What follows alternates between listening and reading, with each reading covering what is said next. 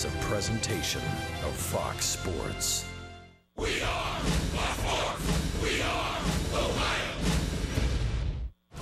One play, one check swing, one missed call can change the tide of a game. And it happened in the first inning for the Indians' benefit last night.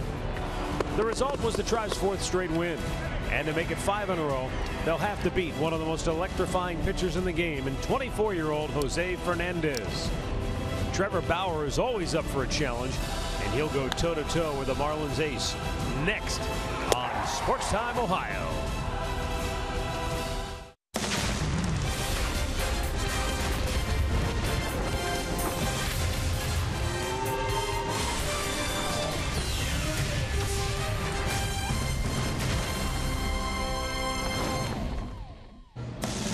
On a beautiful Saturday evening in downtown Cleveland, the Indians continue the homestand, try to keep their win streak alive. Can they make it 5 in a row? We're about to find out as they take on the Miami Marlins in Game 2 of this 3-game weekend series. Hi again, everyone. Matt Underwood alongside Rick Manning. Bad calls are a part of the game, and they've been a part of the game since there have been umpires, from Don Denkinger to Jim Joyce to Andy Fletcher last night. I'll tell you what, the Indians took advantage of it, though, when you get a break like that. Instead of 2 outs and nobody on, it was a 3-2 pitch. Santana should have been out at second. Kipnis should have been out on the strikeout, but they said they didn't see it. He checked his swing. It was a walk. He went to first base, and then Cashner had to throw an extra 20 to 25 pitches in the inning. The Indians had one hit in that inning. They pushed 3 runs across, and it got them off to a great start last night, and it propelled them to go on and win the baseball game. Afterwards, Don Mattingly was livid over the blown call. He said, we're trying to get into the playoffs. We're trying to make a run. They don't care if they get it right or not. They're just caring about protecting themselves. I got a feeling he's going to get a letter from the commissioner's office. Well, he doesn't care. I mean, he's trying to protect his team. They're trying to win ball games, and I want to see if he takes a lineup card out tonight. As the retiring Vin Scully would say, winners tell jokes, losers cry foul. Let's take a look at tonight's pitching matchup. It'll be Trevor Bauer for the Indians, and he's going up against one extremely tough customer in Jose Fernandez. Yeah, well, I remember a game this year he matched up with Max Scherzer, matched him 0 for 0. Scherzer had a no-hitter going into the 7th inning. Bauer ended up winning that ball game in Washington, so he's looking forward to it. He likes to match up against good pitchers, and he's going to do that tonight. He's 6-2 in interleague play, and he's going to be matched up against the big right-hander, Jose Fernandez, who set the strikeout record for the Marlins franchise in 1 year, and this guy's got an explosive fastball, an outstanding slider. We saw him one time in his rookie season. He punched out 14 Cleveland Indians in 8 innings. So this guy, you have to take advantage when you get any base runners on. Do what you have to do, but I think Bauer's going to have to put zeros on the board first. Should be an entertaining matchup tonight as the Indians try to keep their win streak alive against the Miami Marlins. We'll be back with tonight's first pitch. Plus, we'll check in with Andre Nadu as a story of the special bond between Francisco Lindor of the Indians and D. Gordon of the Marlins. Cleveland Indians baseball is brought to you by WB Mason, the official office supplier of the Cleveland Indians. By McDonald's, I'm loving it. And by your local Toyota dealers, visit buyatoyota.com. Toyota, let's go places.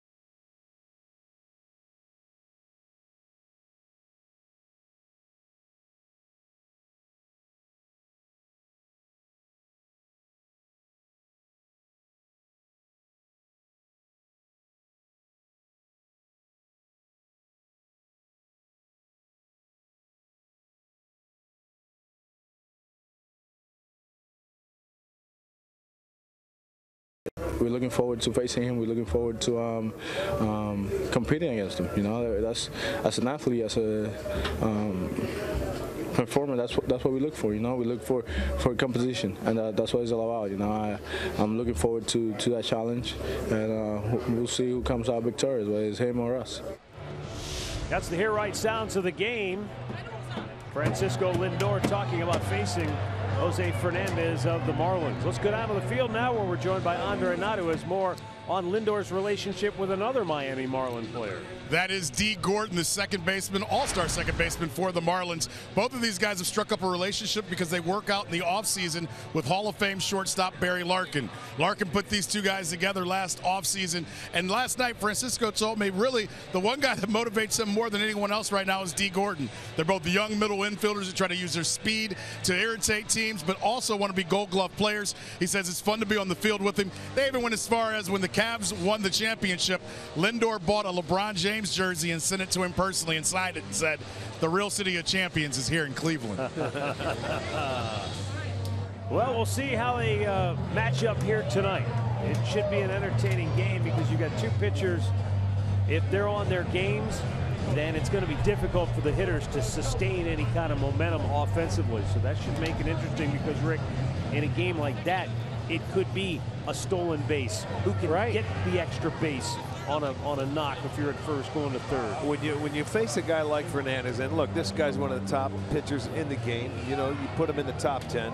He pitches better at home than he does on the road, but if he's on his game, he's not going to give you many opportunities. He has a wicked slider. He's second in the National League behind Max Scherzer when it comes to punch-outs. He has 219. So this guy, he's going to be tough, and you look forward to facing the toughest pitchers in the game. So it'll be something. And Trevor Bauer's the one guy that's going to have to put zeros up until the offense can score. Well, Todd Mattingly is putting the lineup card up in the dugout, and Trevor Bauer is on the field taking the hill to get things started tonight for the Indians. Let's take a look at the lineup that he will face. Brought to you by Spitzer Automotive. After Dee Gordon, it's Ichiro. Then Martin Prado, third best batting average in the National League. Christian Yelich, who was 0 for last night. JT Realmuto, who hit a home run for the Marlins in last night's game. Derek Dietrich, the local kid, back home playing at Progressive Field professionally for the first time in his career. Destin Hood, Jeff Mathis, and Adeiny Echeverria rounded out. And Trevor Bauer is our Honda starting pitcher tonight for the Tribe, making his 23rd start. He's looking for win number 10 to join the crowd, man. He's at 9-6 with a 3.73 ERA. Now he's making his first career appearance against the Marlins, but he's made 6 career appearances against NL East opponents. He's 3-0 with a 2.49 ERA. Against this division. So we'll see what Trevor has for the Marlins, and we'll set the defense behind him, which is brought to you by Jeep. It looks like this. In the outfield, it'll be Almonte in left, Naquin is at center, Chisenhall over and right, Ramirez at third, Lindor at short, Kipnis is at second, Santana at first, Perez doing the catching. Mark Ripperger has the plate. He ejected the Marlins first base coach from the game last night. Joe West, your crew chief, is at first. Andy Fletcher is at second. Nick Lentz down at third. And there is the Marlins first base coach, Perry Hill, who was ejected by Ripperger late in the game last night because he was upset that Andy Fletcher was complaining to players on the field that the Marlins were making too many visits to the mound, catcher to pitcher, and that they were slowing the pace of the game down. So he was upset with that, and Ripperger said, look, I don't know why you're complaining to me about it, but I've had enough, and you can go watch the rest of this from the clubhouse. 1 ball, 1 strike to count on Dee Gordon. Needless to say, it was a frustrating night for the Marlins after that first inning. Swung out and missed. Trevor Bauer gets ahead of Dee Gordon, 1-2. Gordon just 2 hits in his last 22 at bats. Well, he certainly changes the attitude when he gets on base, the way he can run. But it looks like he can overpower him up at the bat. I mean, I know he's not swinging like he really can, but he's been tardy on fastballs. I think if you slow it down, you help him out.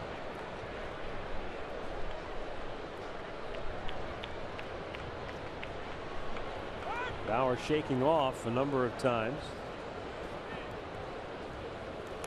We saw it with Abraham Almonte. You miss that much time. It takes a couple of weeks to really get any kind of rhythm going at the plate when you've missed that much of the season. Yeah. You sit out 80 games. Yeah, he came in the tail end of July, so he's been playing for just over a month.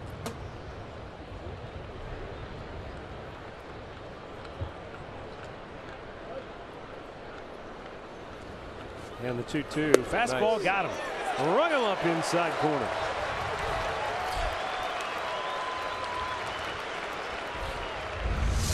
Take a look at it on our Nissan pitch tracker. It's a nice fastball. It's a two-seamer. It has a little movement coming back on the plate, and it just locks up Gordon. It's a very good pitch. Has plenty of plate. So his first strikeout will be a call.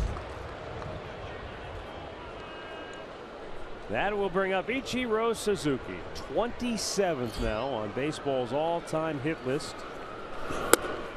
3,013 hits.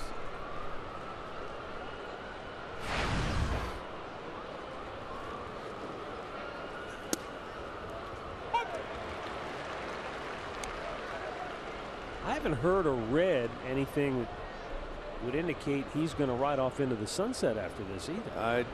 I'm not sure that they know either. I mean, they still think he can help this team, you know, off the bench, pinch hit, even when they get back to full strength. And in the National League, as often as you pinch hit, why wouldn't they? Yeah, that's what has made him great for so long. You get him down on the count, but he can just drag that bat through the hitting zone, wait, and still just flick one the other way. Well, he keeps his hands back, you know, and then he just slaps it the other way. And you can see the numbers on Ichiro, 30th player to hit 3,000, get 3,000 hits. Yeah, and he did it with a triple. Only Paul Molitor did that before. He's been very impressive since he stepped foot on the Major League Baseball field here up in Seattle.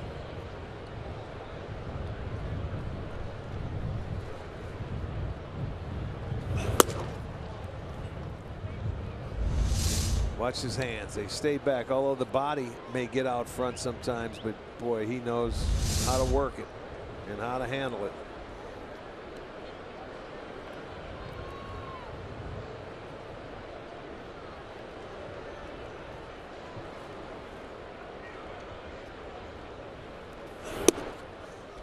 Strike to the outside corner on Martin Prado, who was 2 for 4 with a double last night.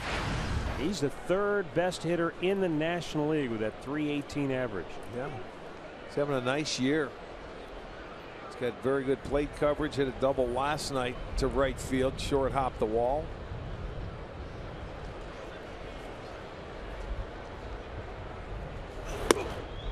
Up and in.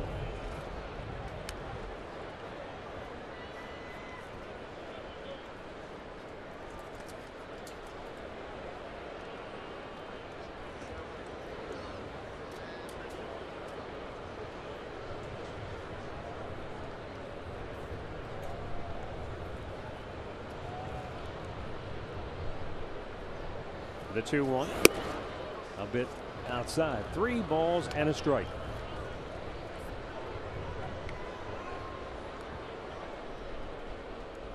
What's interesting too about this Marlins club, Prado, Yelich, Real Muto, 3 of the best hitters average wise on the road.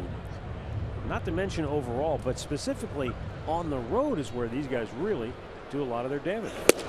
Yeah, they have the best batting average on the road of any team in baseball for whatever reason, but you know that's why they're around that 500 mark. These 3 guys are a big reason why. Real Muto's number 1, Prado's number 2, Christian Yelich, who's on deck, is number 6 and road batting average in the National League. The string is out. Ichiro, you would expect, will be off. I would expect him to run. He does, and it's ball 4.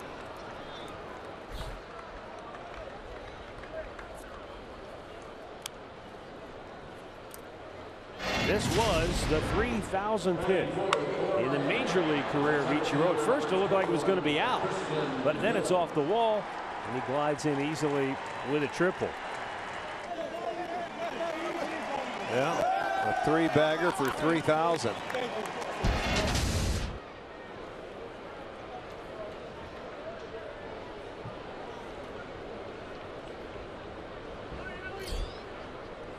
Here is Christian Yelich. And he smokes it. Deep center. Going, and it's going to short hop the wall. Coming around third and scoring is Ichiro. On his heels is Prado. And a 2-run double for Yelich. And the Marlins jump out early. Well, Yelich had a tough day yesterday. He struck out his first 3 times. And let's see what this is. A changeup, maybe? It sure is. And he left it upstairs, and Yelich pounds it to right center field in the gap. So he gets his 34th double. Gets his 85th RBI. And Miami comes out playing from in front tonight. They scored 2 in the first. Still just 1 out. And JT Realmuto to the plate now for the Marlins.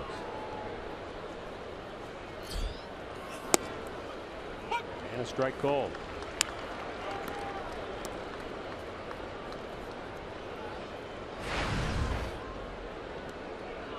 Seventh overall in batting average with that .312 mark in the NL. And he had 3 hits last night, including a 2-run homer.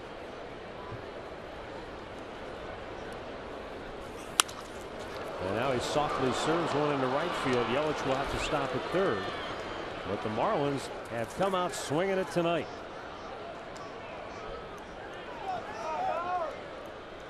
That looked like a cut fastball. Realmuto stays on, drives it just over the head of Kipnis. Not hit all that hard toward the end of the bat, but it falls in for a base hit. So 3 hits in the inning. He struck out the leadoff man Gordon and has not gotten an out since.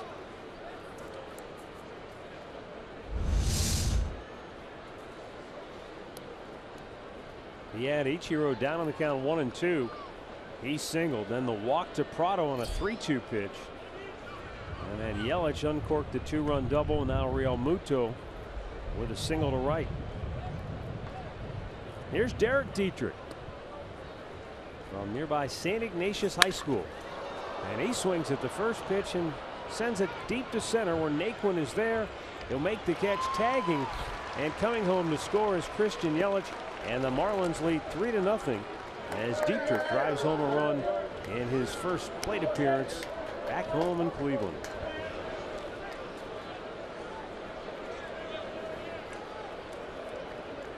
For the Marlins batting center, the left fielder number 68. The Marlins come back and return the favor. What the Indians did last night in the bottom half of that first, putting 3 on the board. Here's Destin Hood. Was an Indians minor leaguer a year ago. Last night collected his first major league hit. It was a double. He also came up later in the game, got a single. So 2 for 4 in his major league debut.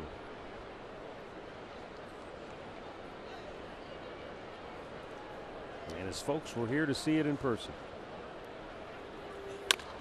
Slowly tapped toward first. Santana's there. Long flip. Bauer couldn't find the bag. He missed it. I think he missed it. Now He's Bauer's saying he got arguing. it. He's saying that he kicked it with his toe. Joe West didn't see it. We might get a review. Well, he's the arguing Indians about it. can confirm that there's a good enough video shot of it. Well, it was a high flip from Santana. He's telling you know, that he kicked the bag, so they're going to go take a look at it. He did kick it, Arch. I don't know that he beat him to the bag, though. That's going to be the other question. He misses it. Well, I don't know where he kicked it at. I don't know. Here's the angle. Missed it by 3 inches. He got did get it. He got it. He sure did with his toe. Now, did it beat? Did it beat it? That's the question. I think he did. I didn't think initially that he got it with the toe on the front part of the bag. I thought he grazed the top of the bag, and that's why I wasn't sure that his foot was there before the runner. But now that I see he kicked the front of it, yeah, he beat him. Okay. I mean, everybody's looking at the scoreboard and they see it. I agree with you. That looks like that toe got there before the foot came down on the base.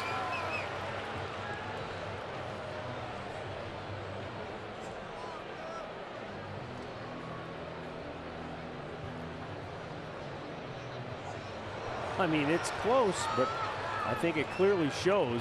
Well, he was called safe, so they're going to have to absolutely see some evidence to overturn it. This is the best look. The conclusive evidence, I think.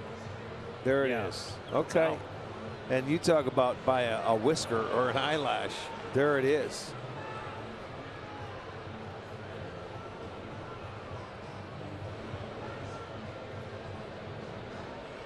He is out.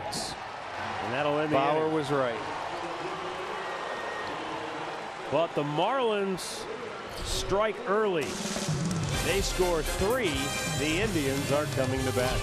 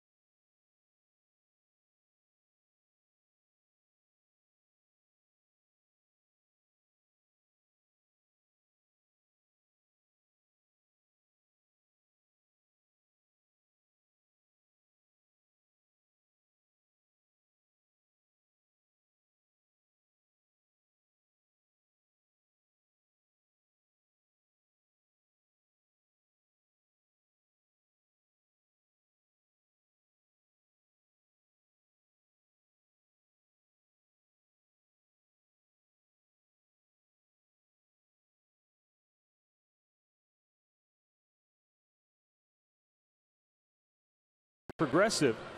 Coco Crisp in his return to the Indians will bat leadoff. He'll be the DH tonight. Jason Kipnis will bat second. Francisco Lindor, the #1 home batting average in the American League, hitting third. Then it's Santana, Ramirez, and Chisenhall, Abraham Almonte, Tyler Naquin, and Roberto Perez. And Jose Fernandez will be our Hyundai starting pitcher for the Marlins, making his 26th start this year. 13-7. He's second in the National League, 219 strikeouts. Low, ball 1. 1-0 in his career against the Indians.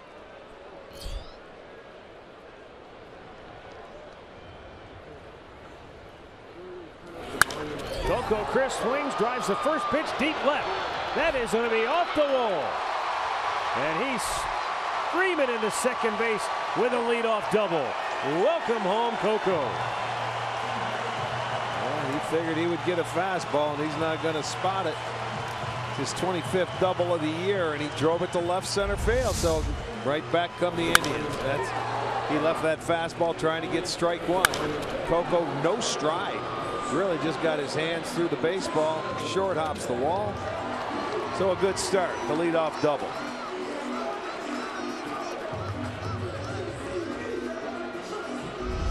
As difficult as it was for him to leave Oakland, because essentially that's home for him, he was thrilled that this is where he ended up going. And a breaking ball in for a strike. Well, he was a player that was a 10-5 guy, 10 years in the big leagues and 5 with the same club, with being Oakland. So he could veto any trade that he didn't like.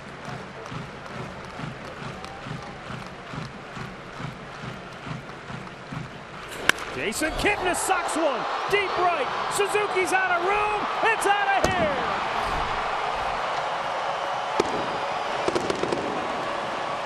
Two batters in, and the Indians have two on the board. Now that's a response in a very big way. Boy, Kipnis, he found that fastball down and into his nitro zone and put a good swing on it. And bingo. There's a two-run shot, his 22nd, give him 74 ribbies, and back come the Indians. It's a 3-2 game.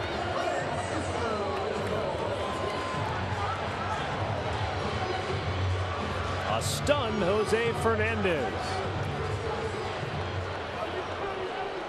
It's only his 12th home run allowed.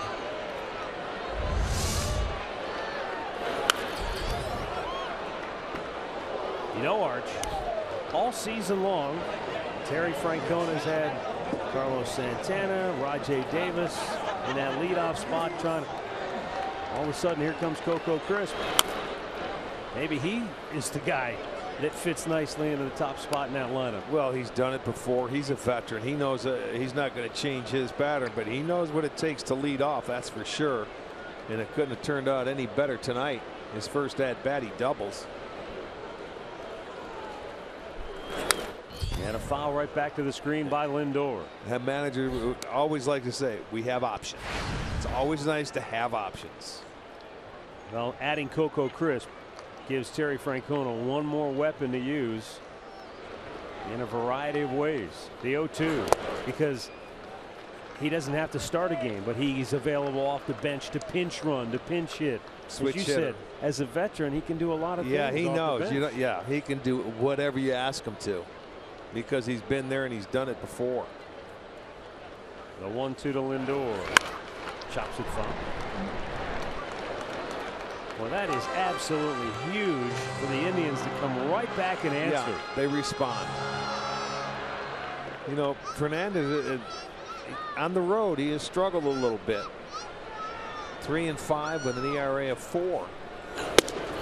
Just missed down and in at 97 miles an hour. But Arch, that last time out, I think that was a road start against the Mets, and he was pretty good. Yeah, although he didn't get a decision. 6 3-hit innings, no runs. Yeah, 6 punch outs. They ended up losing the game, but he did his part, that's for sure. And in the start before that, he went 7 innings, 6 hits against Kansas City. Did not allow a run. Got the win in that game.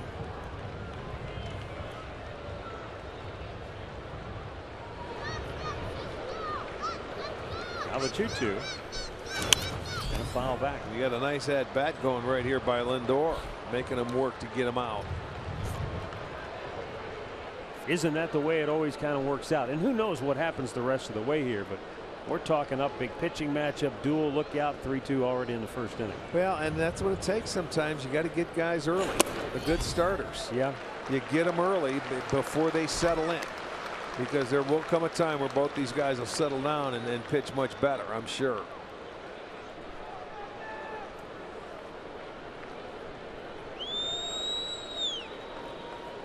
Payoff pitch. And again, Lindor making him wait. Look at Fernandez. Did you see him bark? He turned and barked something after Lindor fouled that pitch off. He is absolutely frustrated right now. Yeah, he's fouling off some of his best pitches. He thinks you make good pitches, you get an out. Look at this. Lindor sucks one to center field. That's going to get down all the way to the wall. Yelich chases it. Lindor pulls into second with a double. And the first 3 have all reached, and what an at-bat by Francis. I was going to say, you mark that at-bat down and put a check next to it, because that's about as good as you can get against a tough pitcher. He finally made a mistake and caught some middle of the plate, and Frankie just drove it into the gap in right center field. His 25th double. That was a terrific at-bat. Boy, you wanted it there. You wanted it. 3 hits, all extra base hits for the Indians. 2 doubles and the home run.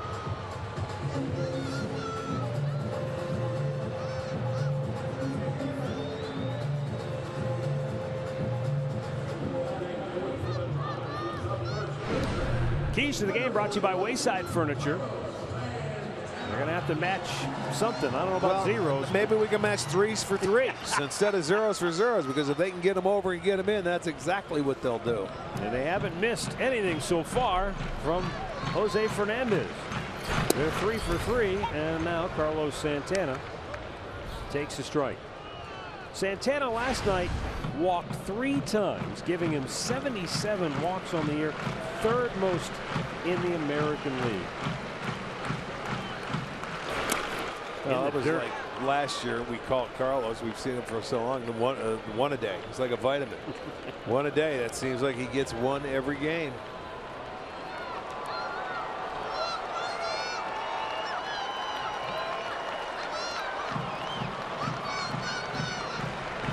Well, the key here, get him over.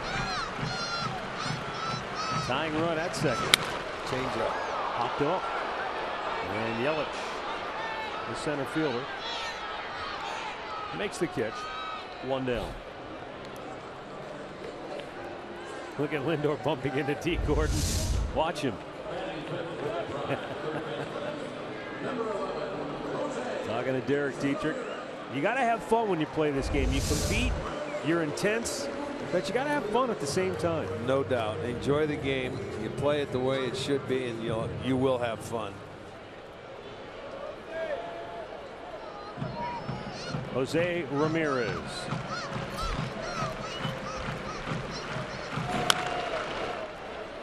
Told you the Marlins have 3 of the top 6 road batting averages in the National League, including number 1 and number 2.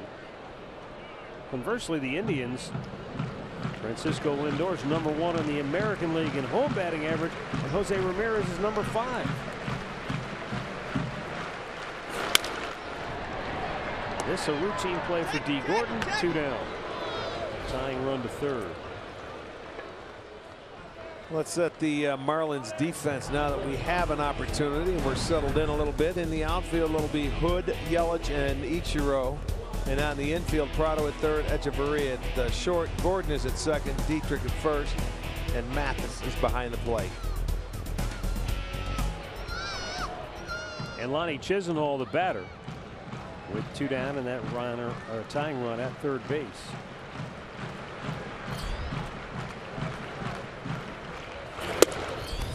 Fastball at 97.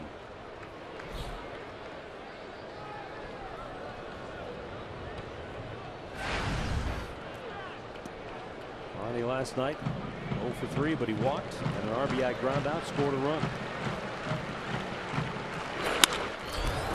Fly ball center field. Yelich coming hard. He's there, and the inning is over. The first 3 for the Indians all reach. Coco and Kipnis score.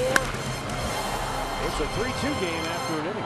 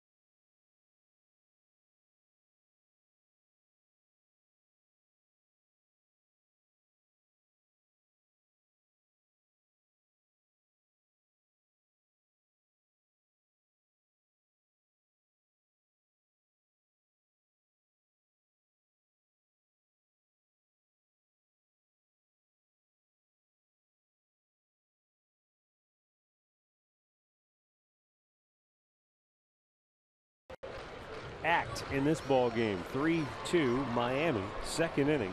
We'll see which pitcher can maybe settle in now. A smash to second and a good play by Kipnis as he picks it clean and throws out Jeff Mathis one away.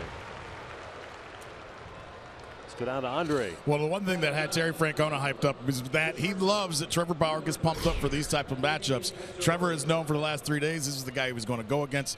And for whatever reason, he likes competition. We all know that he's a little bit different. But when he saw who he was pitching against, he got fired up. And it should be interesting to see how he settles in after that first inning. Well, Andre, this game might come down to who flat out can compete, because both starting pitchers took their lumps in inning number one. So whether it's a case of maybe not having your best up or just getting through that first inning. Adeiny Echeverria swings and fouls it off.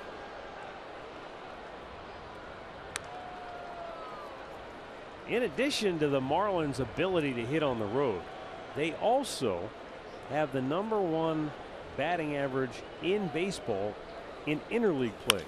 Oh, nailed Bauer. Karams right to Kipnis, and there are 2 down. Bauer gives a quick thumbs up. I'm not sure where that caught him, but it quickly deflected, he says, right off the top of his glove. It scared him. I know that.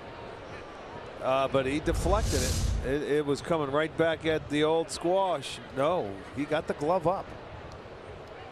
Boy, that ball was a direct hit, and he deflected it. Yeah, he's very lucky on the breaking ball. Boy, he stayed right up the middle with it. That goes 143. My goodness. Very lucky for Trevor. And 2 quick outs now as D. Gordon steps in. Showing bunt, taking a strike. But yeah, Arch, Miami batting .298 as a team in interleague play this year. Maybe they want to go and play in Tampa as their home. Something tells me they don't. They go 1-2-3 here in the second. The Indians go right back to work when we return.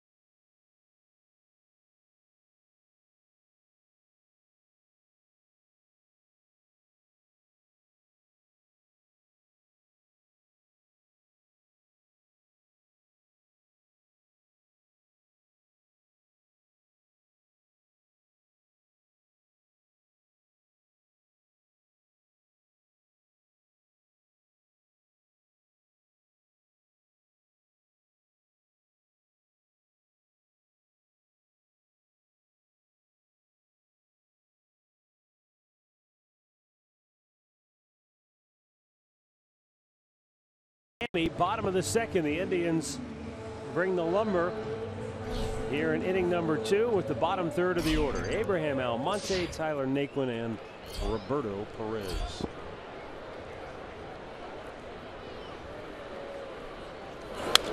Fouled right back.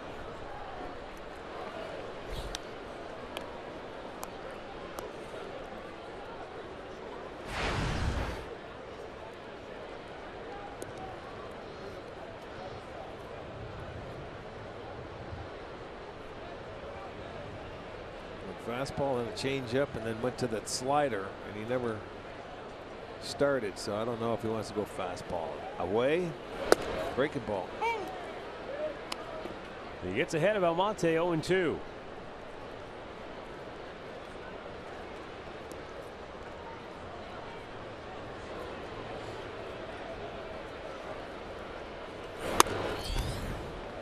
Jose Fernandez, according to the guys at Inside Edge, is the #1 pitcher in all of baseball when it comes to putting hitters away when he gets to 2 strikes. And Almonte shoots it foul. Well, I think that's why the Indians want to be aggressive against him in today's game. If he's that good, you know, when you're as good, if not better than Kluber, Carrasco, when those guys get to 2 strikes, and even Bauer, they were ranked in the top 3 in the American League. Down on the dirt. You don't want to miss your fastball early in the count if you get one. Jose Fernandez has struck out better than 55% of the batters he has faced. He gets to 2 strikes.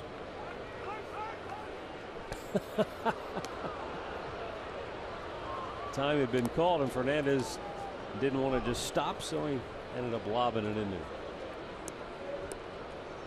Corey Kluber is on that list, by the way. He checks in at 49.6%. As far as strikeouts go, when you get to 2 strikes, I was talking batting average. Yeah, when you get to 2 strikes. Now, in that first inning, the only hitter that got to 2 strikes, I believe, was Francisco Lindor, and he had a great at bat. Yes, and he ended did. up finishing it off with a double. Every guy in that first inning hit a fastball.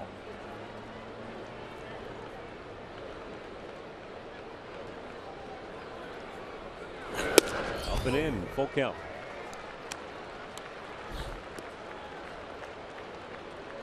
Top 3 on that list: Jose Fernandez, Steven Strasburg, Max Scherzer. No surprise there, is there? No, there really isn't. Breaking ball pulled to second base. 1 down.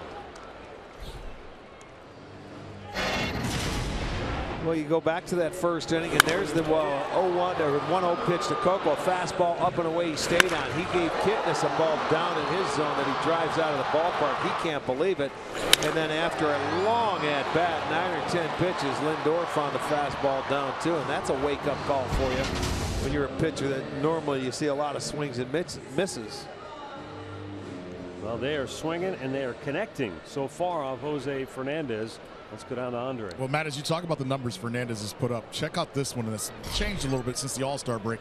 Fernandez has relied more on his breaking ball than anything else. It's accounted for 39% of his pitches since the Midsummer Classic compared to 32% in the first half. Fernandez has thrown more than 100 more curves, 157, than any pitcher in baseball this season. Oh, Naquin smokes one deep left center, off the wall. It hit the built-in out-of-town scoreboard, and he'll roll into second base with a double. And that was an absolute frozen rope to deep left center field. Double number 17 for Naquin. Well, when you get one, you can't miss it, and he did. That's a fastball up, man. He normally, that's how they try to pitch Naquin, is up. But he was able to get on top of this ball and stay on it. He didn't try to pull it. And you're right, that ball was hit about as hard as you can hit it, and it goes directly off the wall. Naquin is 17th double, and there's a nice swing. You can see the eyes and everything trying to take it that way. So again, the tying run in scoring position for Cleveland. And Roberto Perez takes a strike.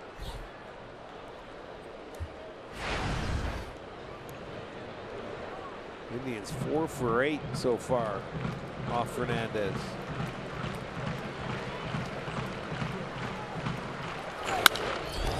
Fair ball down the right field line. Naquin scores the tying run. Perez headed for second base. He's in safely with a double.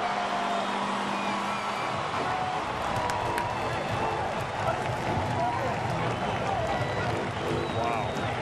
5 hits the first time through the lineup, 4 doubles and a homer, and they're not missing the heater. That was a fastball up. And Perez is able to just slap it down the right field line. It stays fair. He hustles his way into second. And what a first time through. They're back to even now. Top of the order, here's Coco Crisp.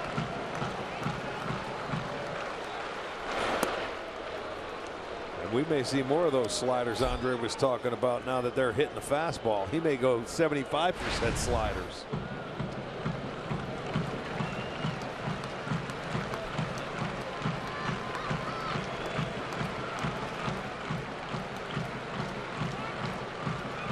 Coco Crisp made his major league debut with the Indians back in 2002 and spent the 03, 04, and 05 seasons with the Tribe.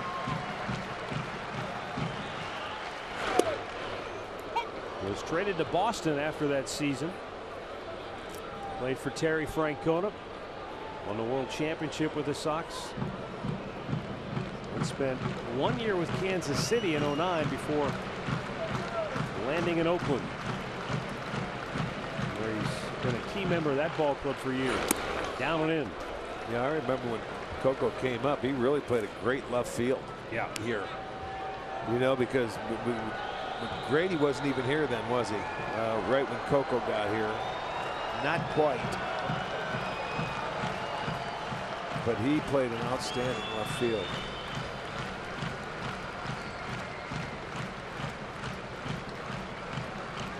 Milton Bradley, that's who was in center.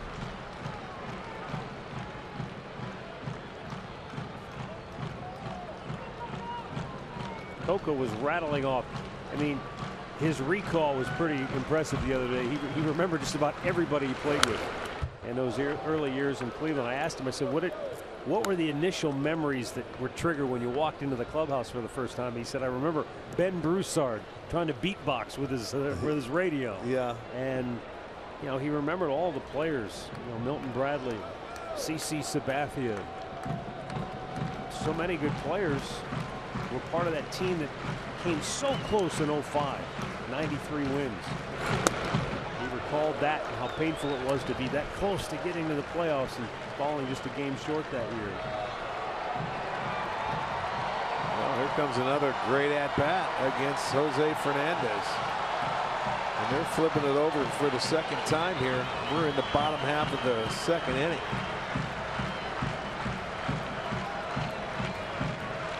Three-two pitch. Time. Someone, yeah, you know what? And it was the catcher Mathis that called it. And Fernandez he's so mad he wants to fight both his catcher and the umpire. You know, I thought something was weird there. It looked like there was going to be a timeout. Watch his own catcher.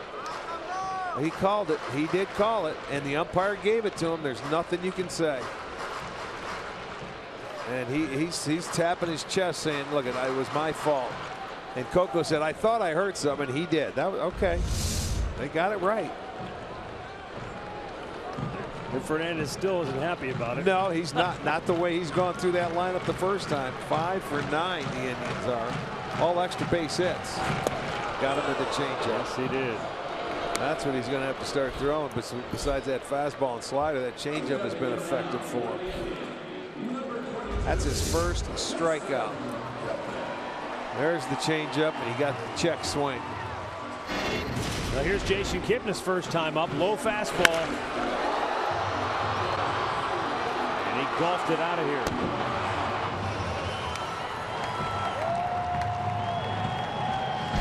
So now with 2 down and a runner at second.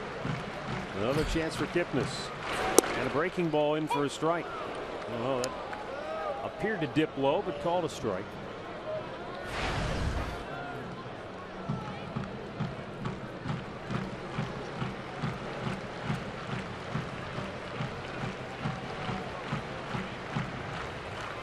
You know, going back to that pitch to Coco, Rick, if I'm Coco and on the timeout, you see that curveball come in. You know it's a breaking ball, and time was called.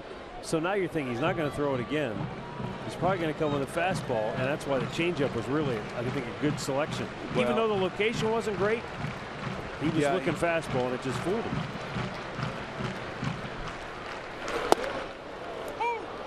I think that's his go-to pitch now. These guys have shied him away from the heater because everybody has hit it for the most part.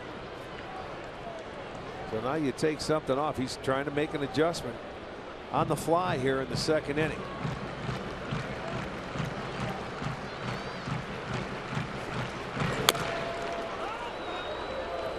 Another breaking ball, but Kipnis did get a piece of it.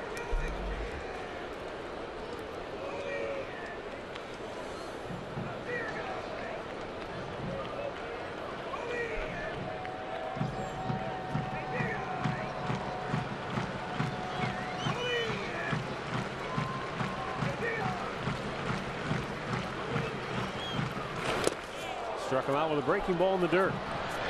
They'll need to throw to first. They do. And the inning is over. But the Indians have come back to tie it. Back-to-back doubles by Naquin and Roberto Perez. It's 3-3 after 2.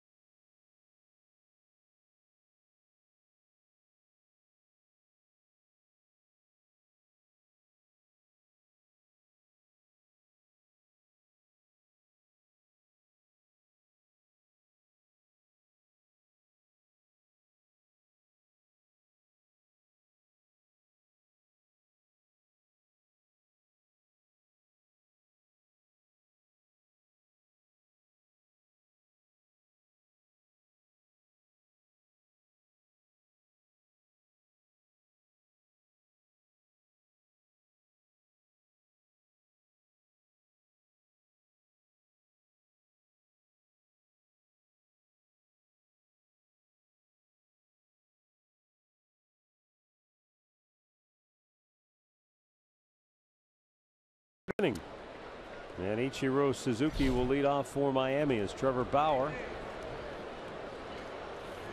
goes back to work. He's retired 5 in a row since 4 straight reached in the first, and the Marlins scored their 3 runs.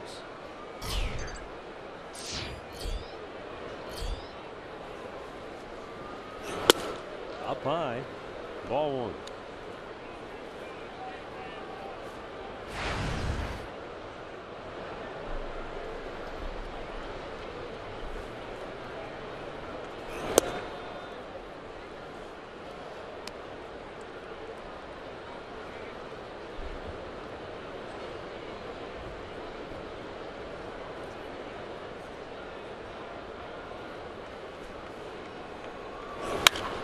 Ripped, and what a play by Carlos Santana.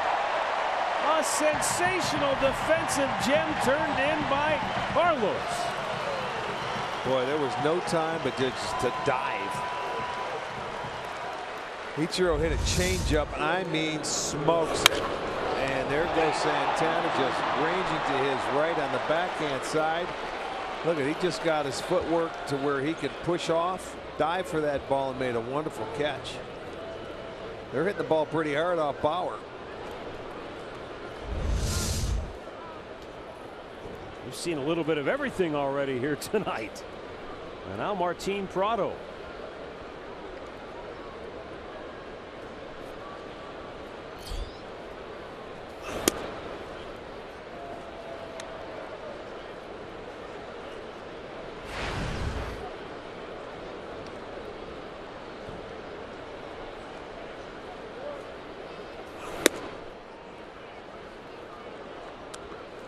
That's the pitch that he's going to have to start throwing for strikes, is that fastball, because they've been on his cutter, his changeup, and his off-speed pitches. The opposite of what the Indians are doing to Fernandez. They're on his fastball. There's a changeup.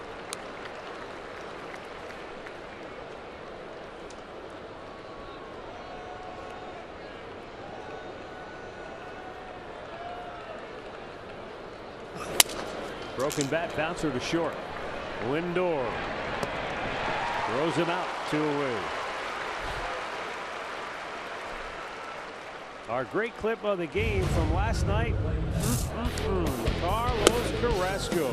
Yeah, can't get much better than the way Carlos pitched the ball last night. 7 1/3, 11 strikeouts. Shutout baseball.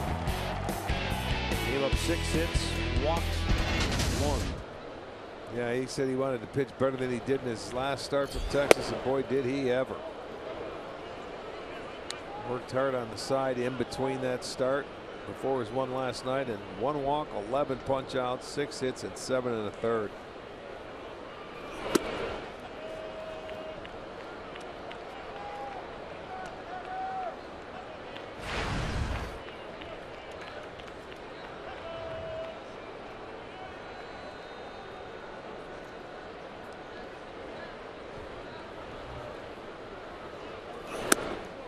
Christian Yelich scorched a 2-run double to right center in the first inning.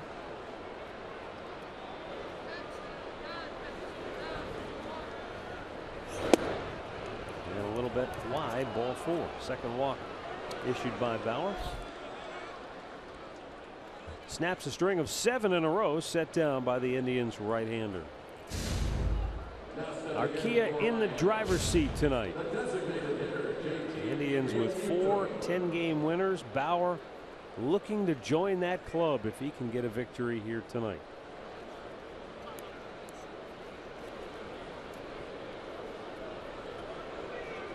You know, you look at Trevor Bauer. He started the year out of the bullpen. Then they brought him in that Detroit game, I believe, when Carrasco got hurt. And he has the second most innings on the staff, right behind Corey Kluber. Tomlin is 3rd. You know, and then you're looking at Carrasco and then Salazar.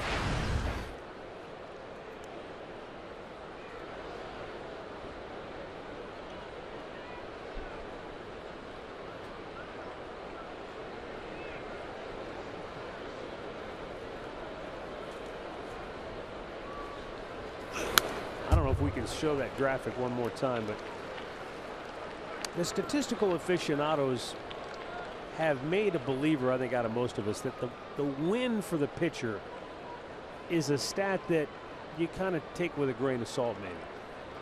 But if you looked at that graphic, all the teams on there are all good teams. Yeah, so if you've got that many guys getting that many wins, chances are you've got a good team.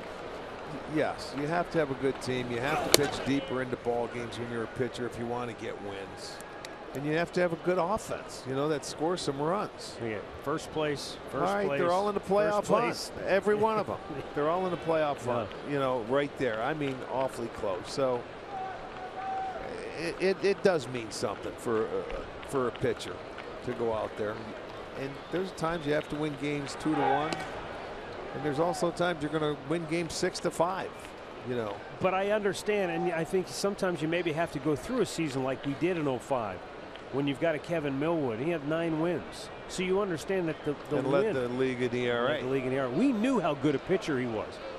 If you just looked at his record, you'd say, yeah, he was kind of so-so. That wasn't the case, though. A lot of things to. Oh my goodness. Bauer steps off alertly. Is the tag in time? Yes, it is, and the inning is over. Yelich looked like he had a great piece of larceny, except Bauer crossed him up, caught him red-handed.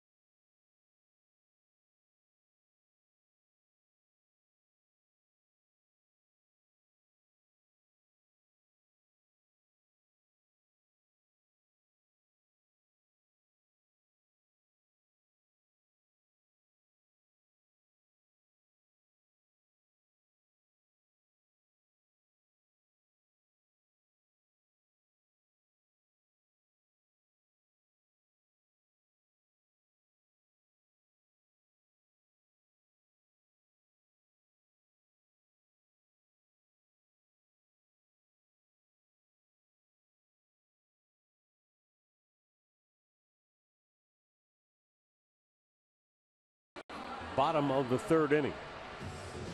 Francisco Lindor with a 7-game hitting streak now after he doubled in the 1st. Will lead it off.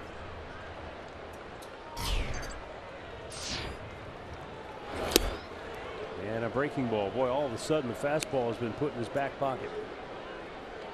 A heavy dose of off-speed pitches now from Jose Fernandez. He'll still have to use it, but you know he's got to take them off that fastball. He's gone to that changeup more so.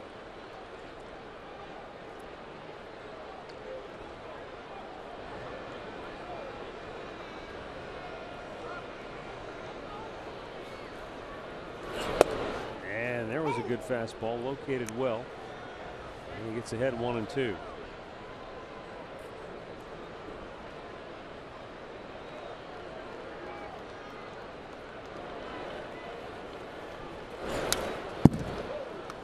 Rick, it's early in the game, but do you view this as maybe is this a victory for the Indians that they've taken him sort of out of his game, that he's had to adjust? Well, make adjustments. That's the key to the game. Can he stay and continue to make adjustments? Now he's trying to make his to the Indians, and the Indians are going to have to just go ahead and keep going. Well, Lindor unloaded on that breaking ball into the corner.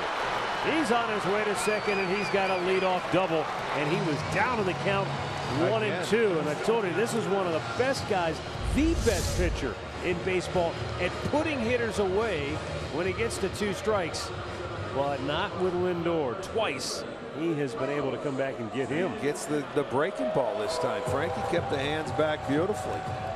That's 5 doubles already, and the home run. They don't have a single. Well, Rick, he has never allowed 6 extra base hits in a single game in his career.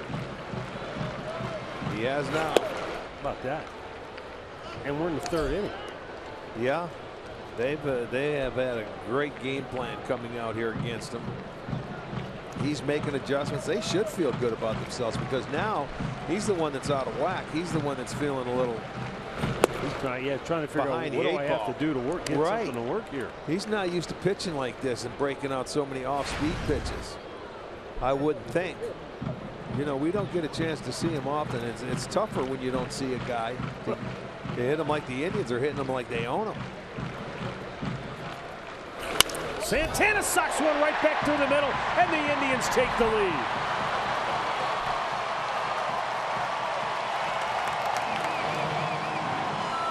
RBI number 68 for Carlos. Well, Carlos is going to get fined in Kangaroo Court. It's the only single they've had so far, but it drives in a run. He threw him a low fastball, and he didn't miss it. Boy, these guys have really put on a great display of hitting early in this ball game against Fernandez. They were down 3 in the 1st, and they've scored 2 in the 1st, 1 in the 2nd. They come back 1 in the 3rd. They now have the lead. Still nobody out here.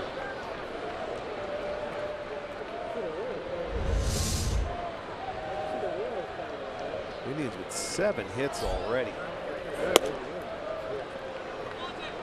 Wait, you just mentioned a moment ago, we don't get a chance to see him that often.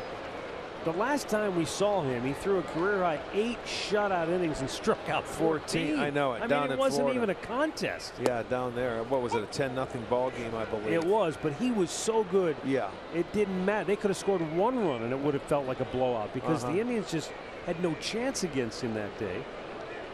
Well, I did mention he's a different pitcher on the road. He's unbelievable at home, but still, his arm is as good as you can get.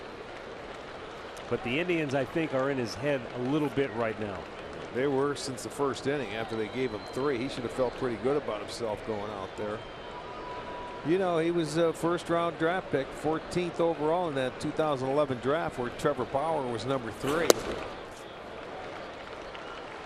3-1 for Ramirez. You can almost feel the frustration emanating from Fernandez. Yeah, he's emotional on the mound.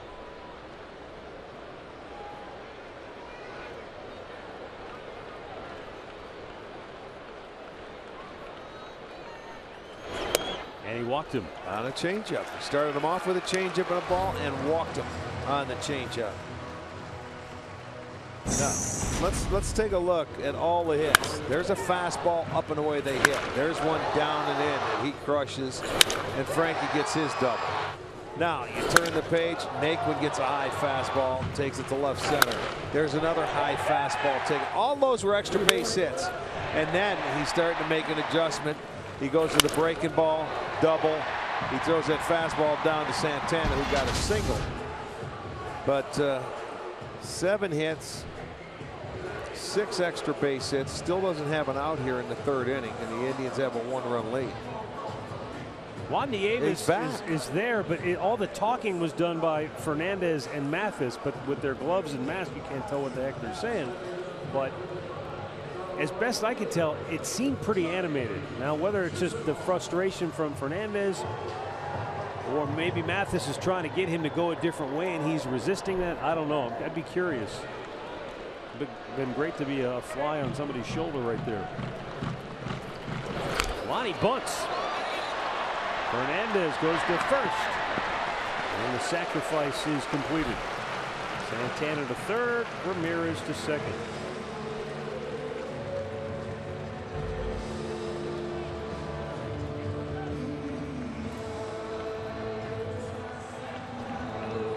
Well, that'll bring up Abe Almonte, who's swinging a hot bat right now. He's got a 7-game hitting streak, 2 for 4 last night with 2 doubles. Rounded out his only time up tonight. Let's see what the Marlins do. They're going to play it back. I was watching down in the dugout. They say, hey, we're going to have to score. We don't want a base hit to score 2, or, you know, little broken bat single. Keep him back. He's a strikeout guy. They trust he can strike him out. And I don't disagree, because they know they can score, or they believe they can. So let your guy get his strikeout here, or go after it. He's been out of the stretch every inning. He is in the full windup right now, and that's not a bad idea. Second time tonight I've seen Fernandez get that breaking ball called. It looks a little low, but he gets the call. I'll take a look at it at our Indiana Wesleyan University pitch tracker. Right there. Looks like he feels a little bit better. Now he's out of the stretch. That was weird. He went from the first 2 pitches out of the full windup, and after I was just mentioned some, he goes back into a stretch. But he gets the strike. With the fastball. I don't know if somebody told him anything from the bench or what. Do not know.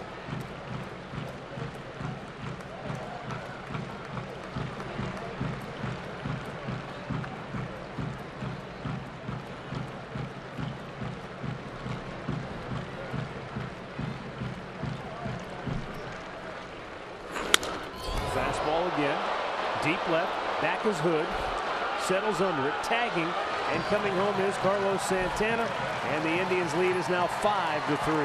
That's a very good at-bat by Almonte. You know, he did his job. You're looking to elevate a ball. He had 2 strikes on him, so he's just trying to stay alive. But he gets the sacrifice fly, and that is the 50th of the year for the Indians. 50 sac flies. Leads the league. The only team that trails is the Washington Nationals, who have 54 as a team. If you're Ty Van Berkeley, you have to feel pretty good as a hitting coach when guys are doing those kinds of things, because you know, absolutely, that's situational baseball. That's all you teach. They're going to intentionally walk Tyler Naquin here with first base open and Roberto Perez on deck. They have, I'll tell you what, they've got Fernandez upset, to say the least. The way they've swung the bat off him in the first 3 innings. How many times is he going to give up 5 runs? And you're intentionally walking the number 8 hitter. Well, they feel like if this is a National League game, they're going to face their pitcher now. So that's why they're walking Naquin. But Perez got a double and an RBI in his first at bat. High fastball. He shot it to right field. And he jumped on it.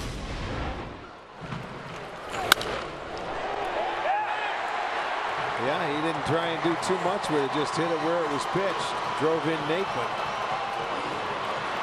Look at her. Fernandez is out there flipping the ball up in the air on a mound. He just flipped it up about 6-7 feet high. They have him totally frustrated. And collectively, this is kind of a frustrated Marlins ball club. Injuries aside, they've gone through a stretch where they've lost so many one-run games. It's almost, you almost feel like it's maybe broken their spirit a little bit, because they went from being in position to really have a good chance of winning a wild card to almost falling out of it now.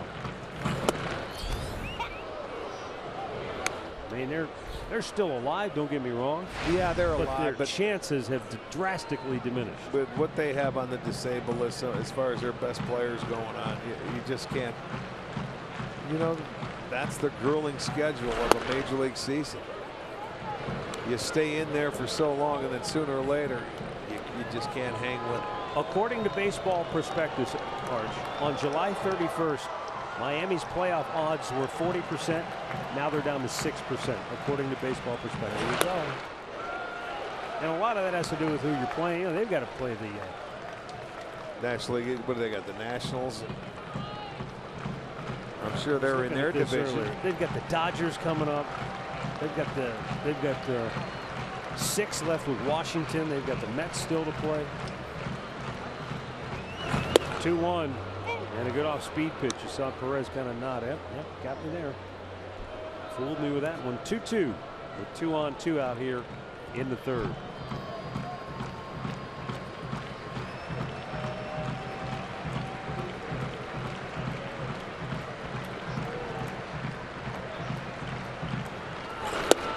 Got him. Good off-speed pitch. Slider gets Fernandez out of further trouble.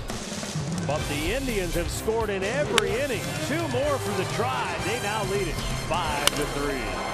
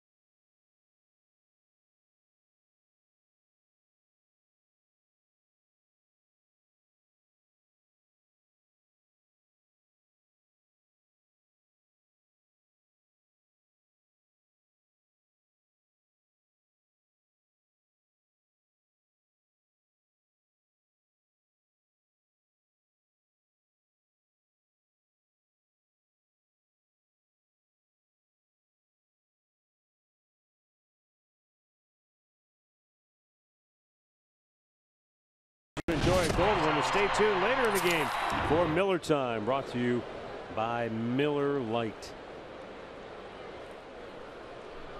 Beautiful night, 72 degrees at game time.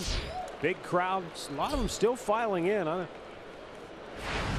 don't know that we have a sellout, but it looks like we're going to be pretty close. A lot of folks still filling in the upper deck. JT Realmuto grounds one to short.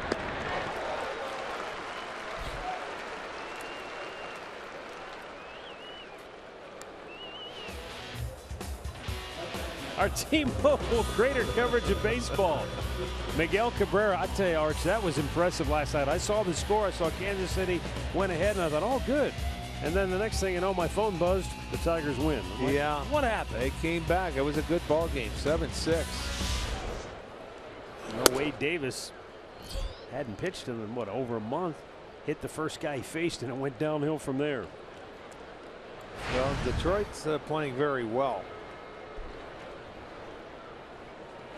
Derek Dietrich.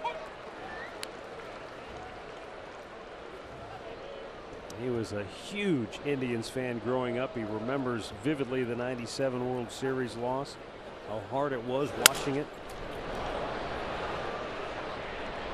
Pops up here, and there are 2 down. Not the first time he's played on this field. One of the cool things, they started that Hardball Classic. It's benefits CIC. Right. And he got to play here. I remember him when he was in high school. He came out to the Remember the home run hitting like, contest they had? He put on quite a show that day. Good for him. He's off to a pretty good start to his career. Destin Hood. The team he could have played for is kicking off against USC at some point tonight. They may already be underway. Alabama.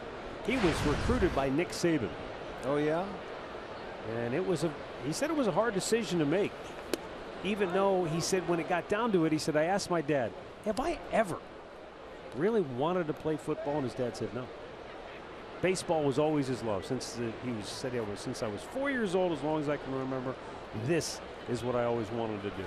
Well, then he made the right choice. But he said, I'm not going to lie. There was a time when, Alabama won the national title a few years ago. He was in rookie ball with the Vermont Lake Monsters. Yeah. And he said, I started thinking, did I make the right decision? Crimson Tide. A little different. Swing and a miss. He tagged him. Got him with the tag. Strikeout number 2 for Bauer. Marlins go 1-2-3. Indians lead it 5-3.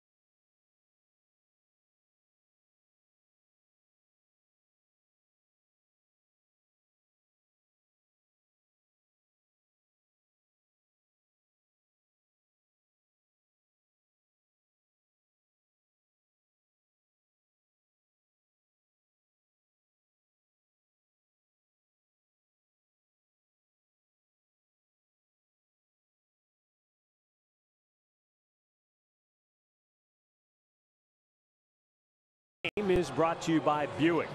And we're going to take a look at the Major League strikeout leaders. Max Scherzer, look how far out in front he is. Yeah, he's a machine. Madison Bumgarner pitched today, and that was a great game. Giants held off the Cubs 3-2. We didn't see Chris Archer at his best, but obviously he's put together another good year. And Justin Verlander. He is. Look at this guy. Wow. Coco Crisp jumps on that pitch. And he's 2 for 3 in his return to the Tribe. I'll tell you. He hit the breaking ball his last time. He got him with the changeup. So he starts him off high fastball, and Coco's ready for it. So the Indians, 3 out of the 4 innings have had their leadoff man aboard, but after in the second, after the first out, Naquin doubled. So they have had pressure on Fernandez every single inning. You know what I like about this game for Coco tonight is that he was asked the other day about his great batting averages here with runners in scoring position. And he said, I don't know. He said, maybe I'm bearing down more when I get in those spots. He said, but I hope not, because I should treat every at bat the same. And tonight we're seeing good at bats leading off innings. Yes, yes, we are. 2 for 2 leading off an inning. 1 ball, 1 strike. Jason Kipnis clobbered a 2-run homer in the first. He struck out to end the second.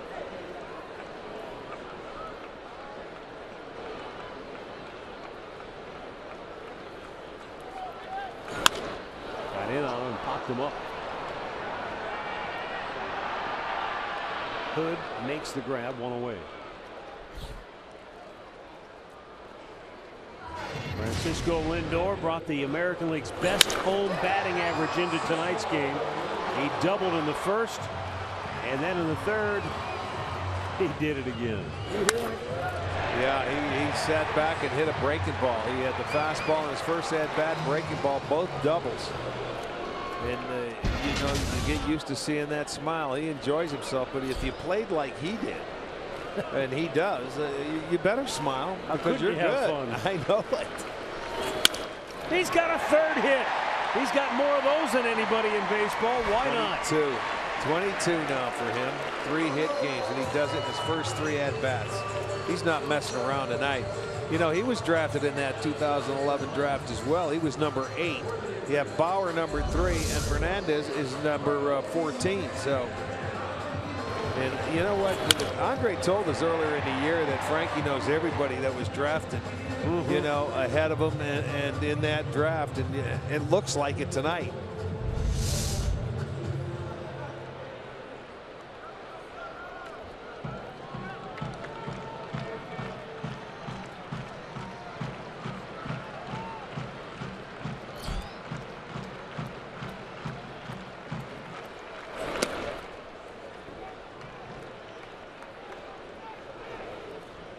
Carlos Santana, he rifled a single right back up the middle in the 3rd inning. The Indians' first 6 hits tonight off Fernandez were all extra base hits, the most he's allowed in any start in his career. Since then, all singles, 3 of them. Yeah, but they got him for the most hits this year, number 9. It's the first time he's given up 9 hits this year. Gave up 8 to Atlanta in a start. The Chicago Cubs. And that's it. The Indians have 9, and they're in the 4th. Santana bounces one to first. Dietrich goes to second for 1. And the return throw Nice play. is in time. It was hard to tell who was on the bag. Dietrich was, evidently. Joe West signals a double play. Terry Francona wants to take another look. We'll quickly do it as we go to break just to make sure. Yeah, he looked like he was on the base.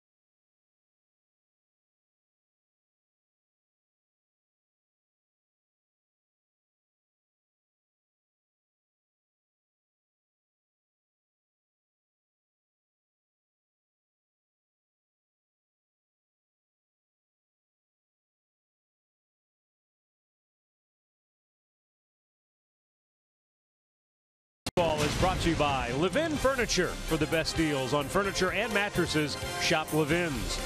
By your Northern Ohio Honda dealers. And by the Cleveland Clinic. Access anytime, anywhere.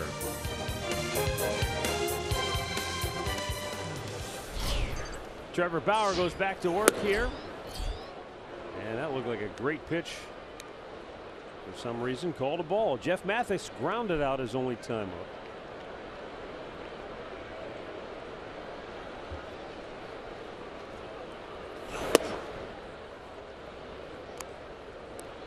The Marlins collected 3 hits and scored 3 runs in the first inning. They don't have a hit since. The only base runner was a walk to Christian Yelich in the third. 2-1.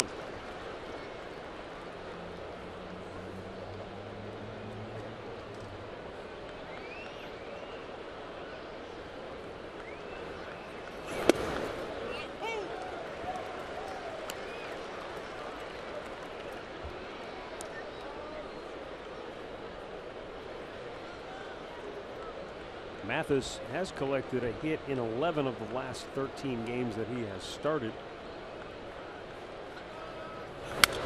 Pops this one back our way.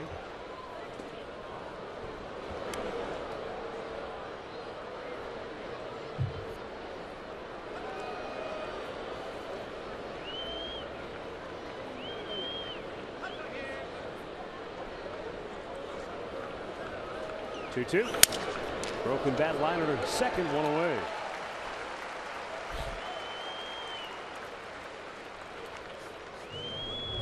In between innings, Jose Fernandez talking to Jeff Mathis. I don't know if he's looks like he's not happy maybe with the umpire. I don't know. He's just full of frustration. Well, he was looking at his catcher talking about a target. I don't know what he's talking about.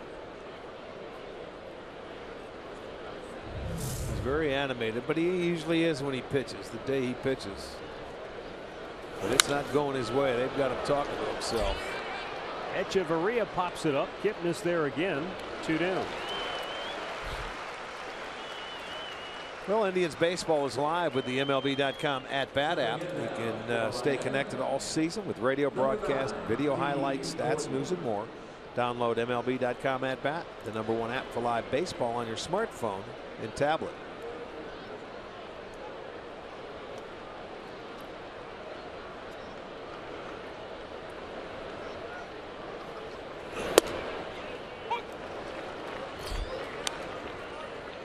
D. Gordon is 0 for 2, has struck out, grounded out. Big curveball, and he drops that in. 0-2.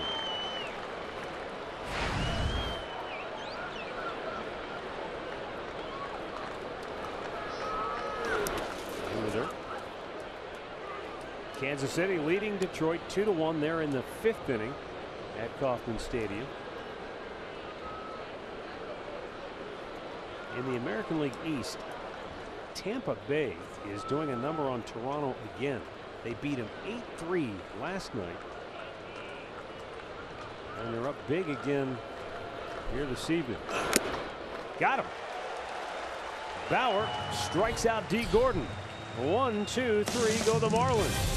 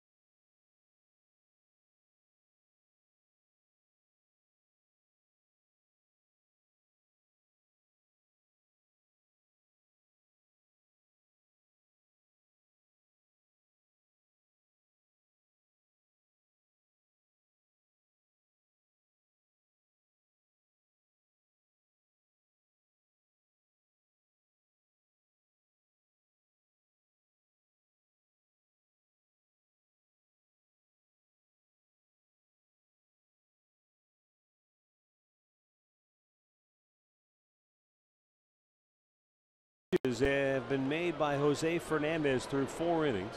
52 of those have been strikes. And he starts the home half of the 5th. Low ball 1 to Jose Ramirez.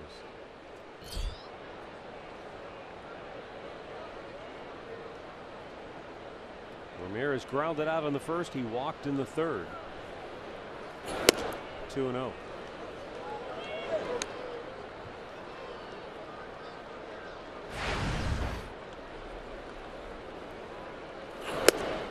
Bullseye with a fastball. 2-1.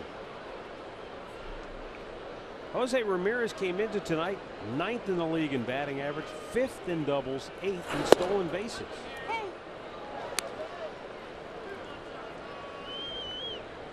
He has had an incredible year.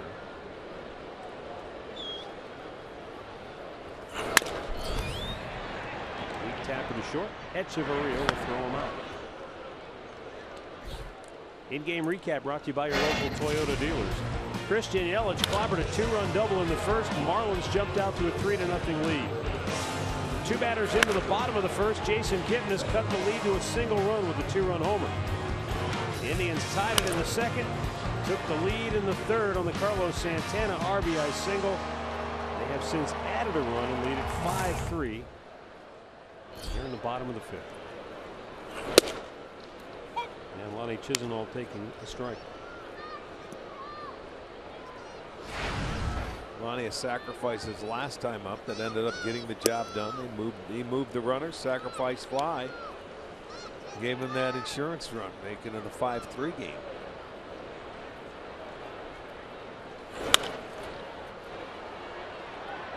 Yeah, I wasn't sure in that situation if that was a play that Terry Francona put on, or if that was just Lonnie, 0 for 14, maybe just not feeling it right now. Let me get the runner over. Well, what did we talk about earlier when you're facing a good pitcher? The opportunities you get, you better take advantage of them. So that's an opportunity. You move the runners with nobody out. That's like you play it like a playoff game because you have the lead, move it over, get one more. Execute. Yeah, execution. 2 down, and Abraham Almonte, who drove that run home with a sac fly in the 3rd.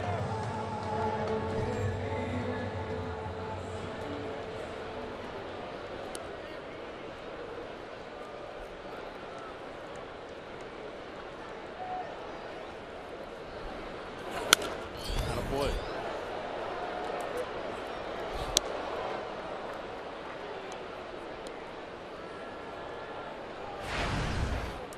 5 runs on 9 hits. No errors, 5 left so far for Cleveland. 3 runs, 3 hits, no errors, 1 stranded for Miami. Hit outside. 1-1. Well,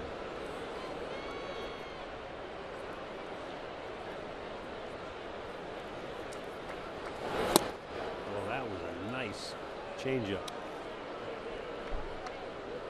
Almonte thinking fastball. It looked like a fastball, and it just never got there. He has that assortment of a 4-seamer, a 2-seamer, the changeup, the breaking ball. All quality pitches.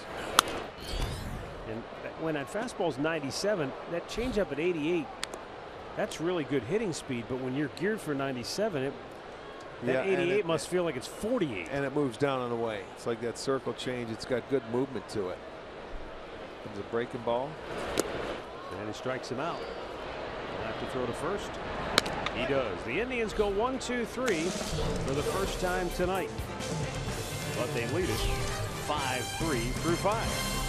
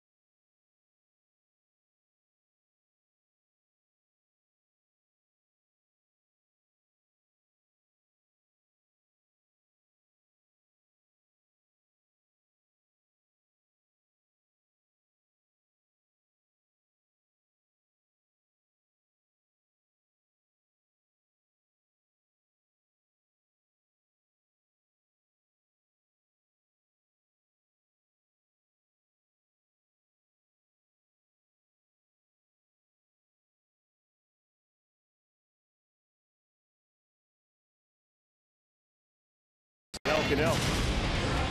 Yan Gomes on the comeback trail last night at AA Akron. He went 2 for 3, a double, drove in a run, scored twice. So that's really good news for Gomes. And hopefully Yan can get behind the plate and work himself back into shape, get back here to the big league club. Maybe another week or so. That would be nice. Ichiro leads off the 6th, and it's 2-0.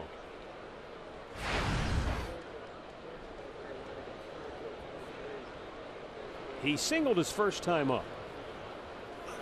And with that hit, if you include the hits he had in Japan, he now has 100 more hits than Pete Rose did when he broke Ty Cobb's record. 4,292. Yes. When Pete retired, he was at 4,256. That's the all-time major league hit record now, and I don't know that anybody's. I don't know. No, no one will ever. You never say never, but no one will ever I don't break know. it. They won't play long enough to do it, to break it, because they won't be able to afford to pay the guys that could get that many hits. Ichiro draws a walk on a close pitch. And the Marlins get their leadoff man aboard. Third walk for Trevor. Number 14, Martin. They will bring up Martin Prado, who walked and scored in the first, grounded out his last time up.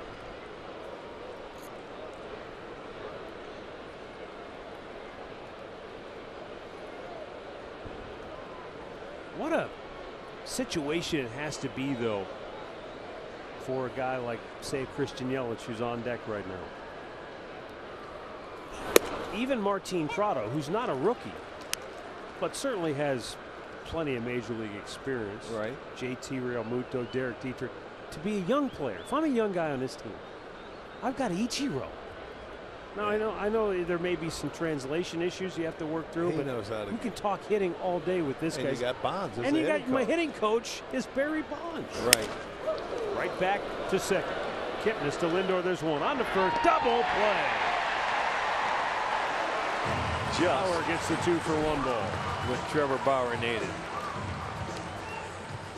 And, you know, Bauer's been very good tonight. They hit the ball hard early off Trevor Bauer, and then he had one curveball right off. It looked like his chest, but it was his glove.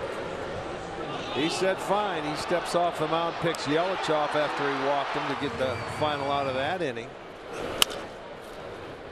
And the curveball's been around. He gets the double play ball. So he's been up for the occasion. 3 strikeouts.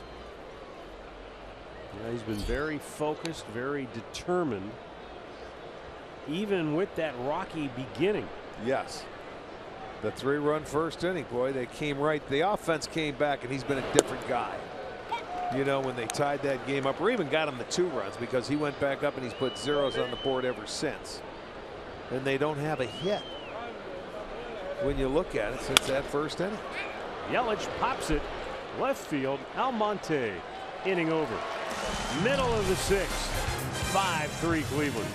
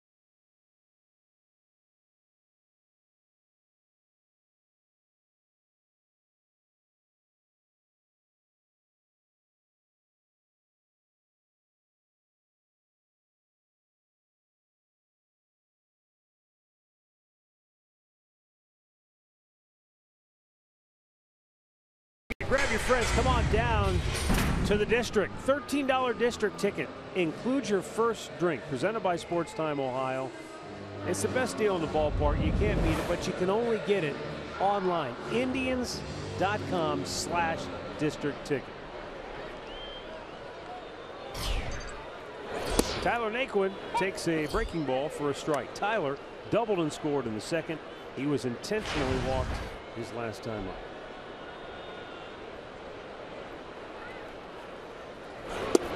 Another breaking ball. Yeah, he followed it up with a dandy.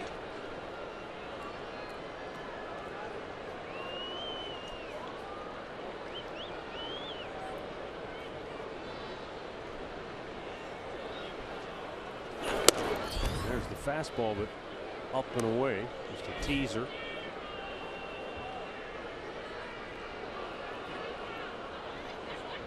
Back to the breaking ball. Tyler, one of those guys, you see where that pitch was? He could still get enough of it, hit it hard, and hit the screen in front of their dugout. Down and in. He picked that ball up off the ground.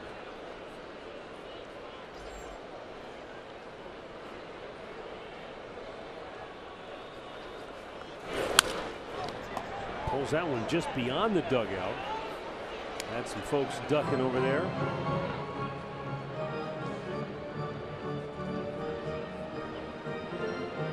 And this next pitch will be number 100 for Fernandez. No action still in that Miami bullpen.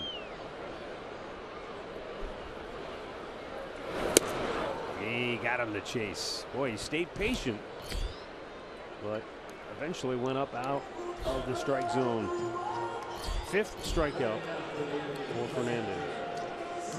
Well, 67% of his pitches have been strikes tonight out of 100 pitches. They did not miss fastballs early. They made him change his whole approach to pitching, throwing great, incorporating that changeup more so than I think he wanted to. Now there was a great fastball, but early in the game, that fastball was up, elevated. They got after it. Yes, they did. They said they were going to be aggressive. Got in on him, popped him up. D. Gordon, 2 down. It's Miller time, brought to you by Miller Lite. Coco Crisp in his first game back in an Indians uniform, first time up, leading off the game, jumped on a pitch, doubled to left field and would score. Last time up, pulled a pitch into right field for a single, so he's 2 for 3 in his return to Cleveland. I have a feeling he's going to see some change-ups and breaking balls in this at bat. First fastball, first strike.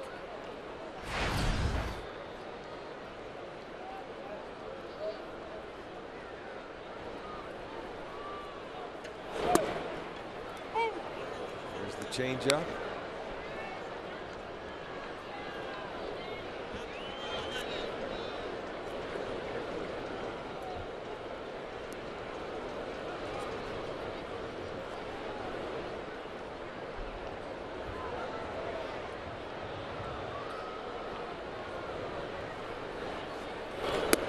A little bit low, 1 and 2.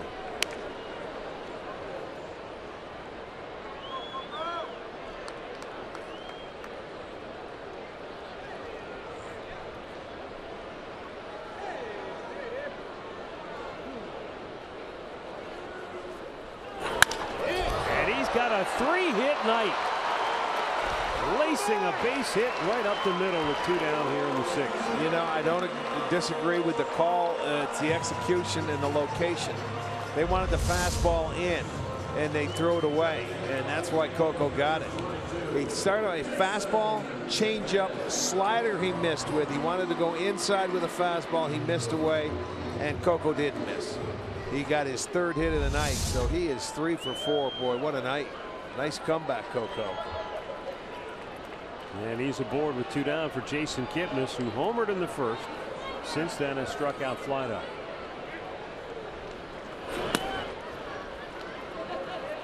Ten hits for the Indians now. That's a season high for Fernandez as well. Giving up Never gave up more than 8. Yeah.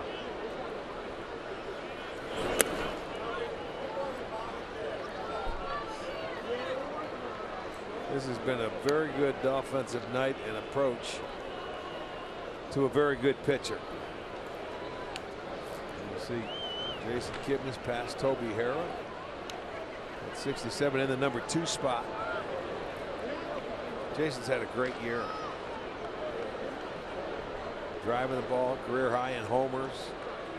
He should get a career high in ribbies.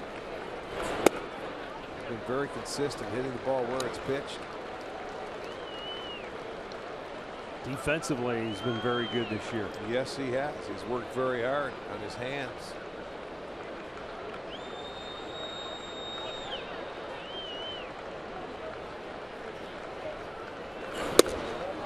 That fastball in there, it's 3-1.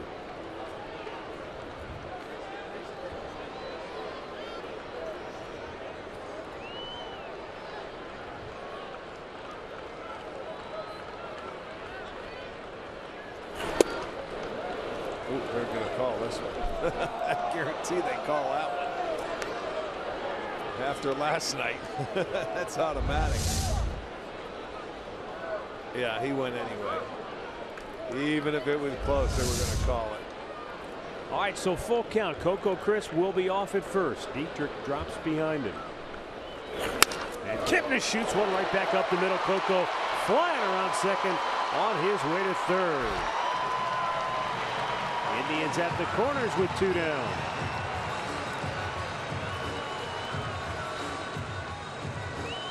Down to Andre. Well, Francisco Lindor has another 3-hit night, and he's one of the best in the league at doing it. And I kind of try to get inside his mindset of how he does it every night. He says, I erase what I have done in every at-bat. He goes, obviously, I know what I've done. He goes, but I don't want to get caught up in the last at-bat. I want to look ahead. And he goes, and any guy that gives up after he gets 1 or 2 hits, he goes, I don't want that guy on my team anyway. I want as many. He goes, I'm greedy. Once I get 1 or 2, I want as many as I can possibly get. No doubt. Good hitters get greedy. They sure do. When they get 1, they want 2. When they get 2, they want 3. And this is how this guy has been. 22 3-hit games this year.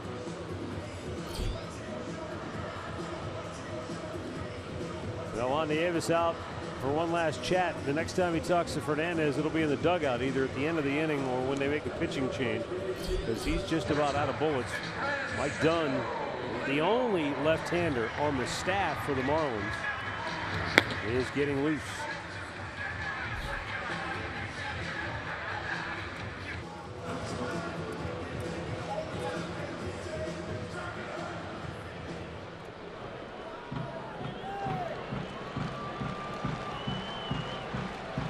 Lindor with 3 hits on the night. Coco Crisp has 3 hits as well. Lindor has 22 3-hit games. Coco, that's his 5th. Gives you an idea just how special the year has been for Lindor.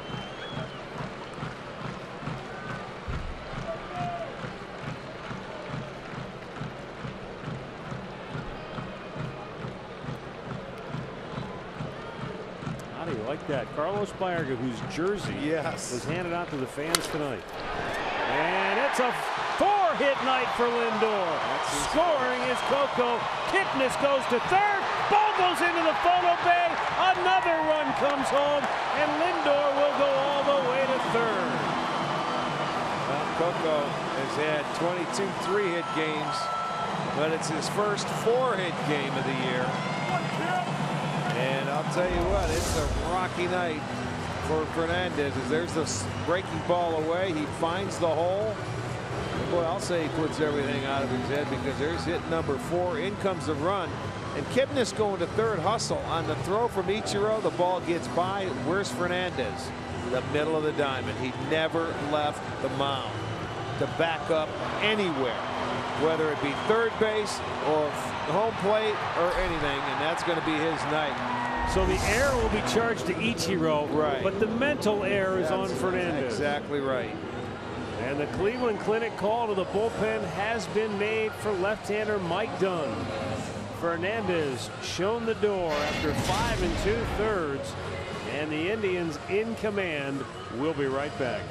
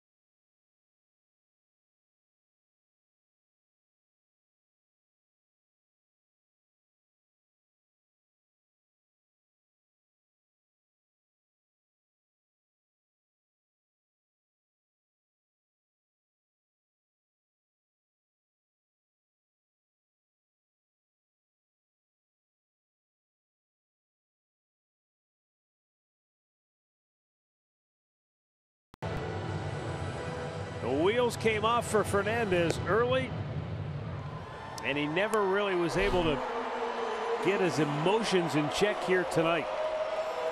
And the Indians tattooed him. Mike Dunn, 39th time he's been in a ball game this year. He's had a good campaign, 3 up, 1 down, a 2.70 ERA. And he'll be on to face Carlos Santana. Oh, I thought they were going to give Lindor third, but I guess he wasn't past second base. I thought he had gotten to second when the throw went into the photo bay. So he's back to second base. And with 2 down, Santana goes to work.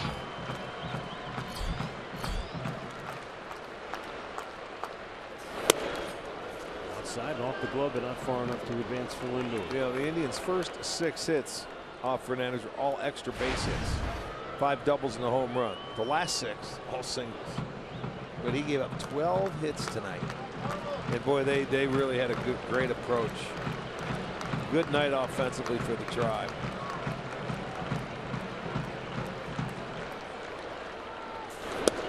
Inside, he missed.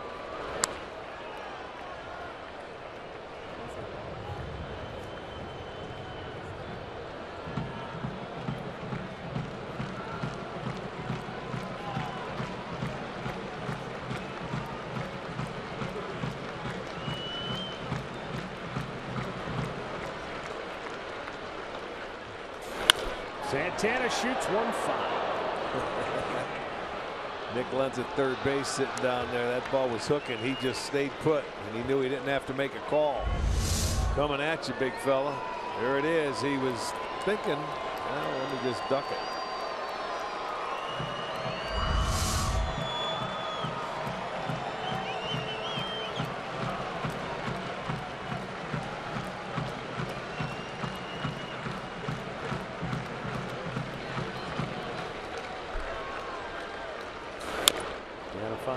Santana over to the Indians dugout.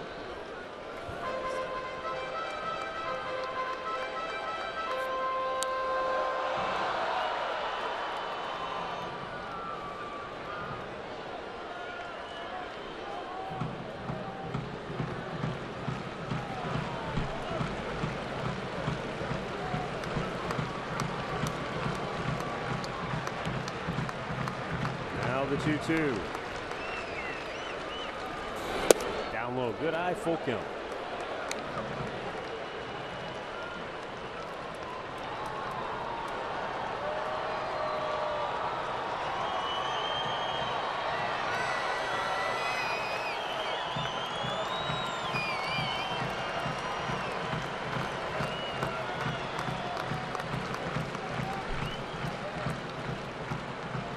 Seven runs, 12 hits, no errors, 5 left for Cleveland.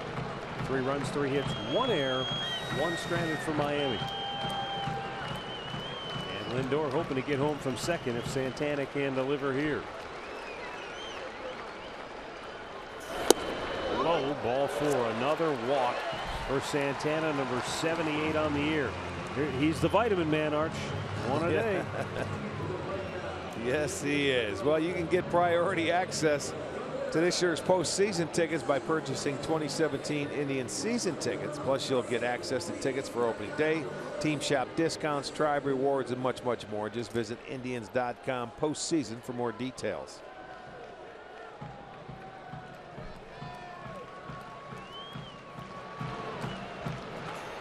In the dirt.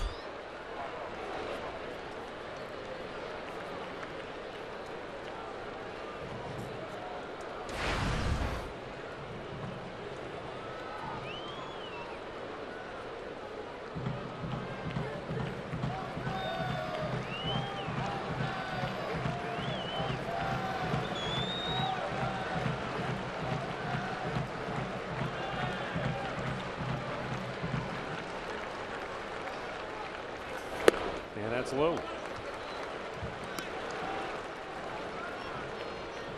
so far, Dunn coming in out of his 8 pitches, 6 have been out of the strike zone.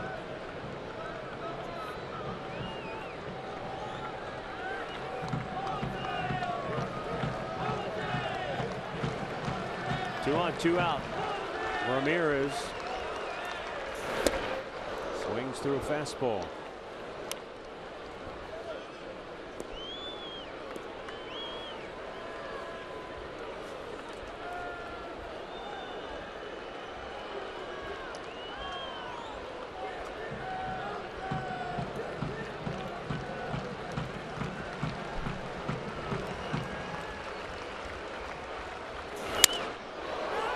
In here, shallow center, long run in for Yelich. He makes the catch and avoids a diving Echeverria, and everybody's okay. Indians score 2 more, and we'll go to the 7th. 7-3 Cleveland.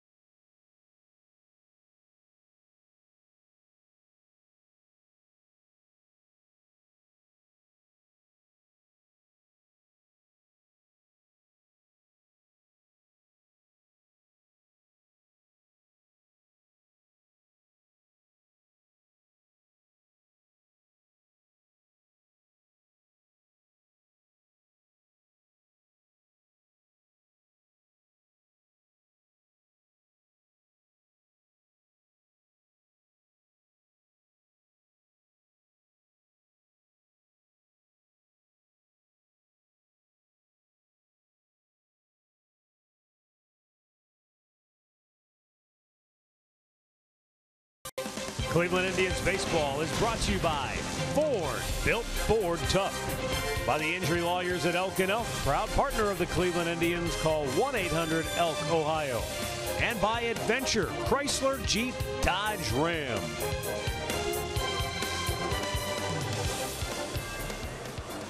Seventh inning, and the Indians have scored 7.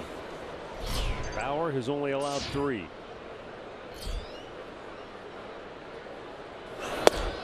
In 13 career interleague starts, Trevor Bauer's ERA is 2.43.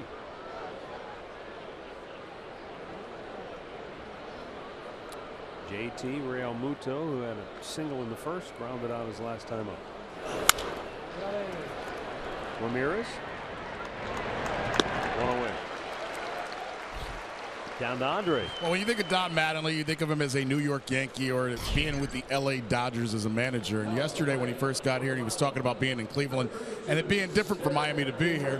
One of the Miami writers kind of made a joke about Cleveland, and before they could finish, he stopped them and he says, no, this is one of my favorite cities that I ever come to. This is one of my favorite ballparks. He says the 3 ballparks he loves is this ballpark, Baltimore, and Pittsburgh. He says it feels like you get a part of the city when you're in these ballparks because of what you see when you're at these ballparks.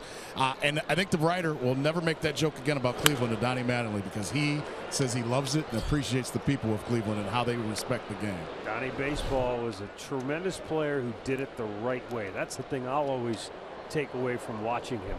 Yeah, unfortunately, you know, the back problems that he had maybe cut his career short, but he was a great player for a long time.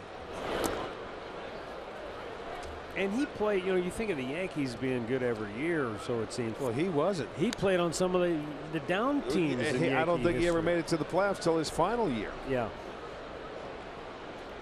That was the 95 year when they lost to the Mariners. Randy Johnson and company. Buck Showalter. Yeah. And he was just one of those consistent, smooth hitters year in, year out, you know. Could play first base. Yeah, he was a total all-around good ball player. Want to send out some birthday wishes today. Paul Zwick of Louisville turned 89 on Thursday. Yeah. Celebrated with a 82 at Pleasant View in the golf course. Nice job. And Dan Dadich, 64 today. Happy birthday to you.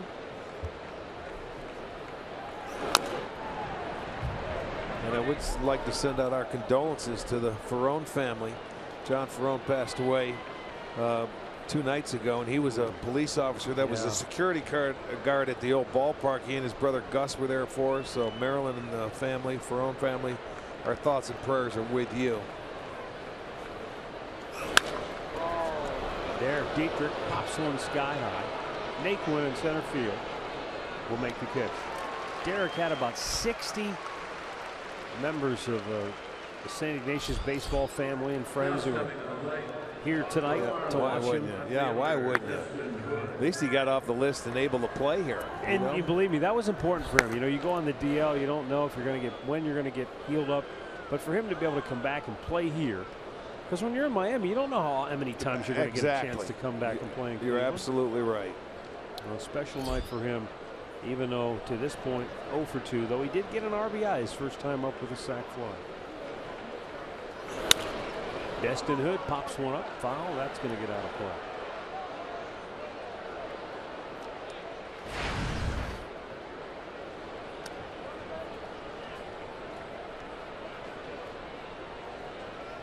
Talking before about his decision to turn down a chance to play at Alabama to pursue his baseball dream, and he said, I've had people say, you should have played football and this and that. He said, yeah, I stuck it out, and now I'm living out my dream. What a play by Bauer. He does it again. The cat.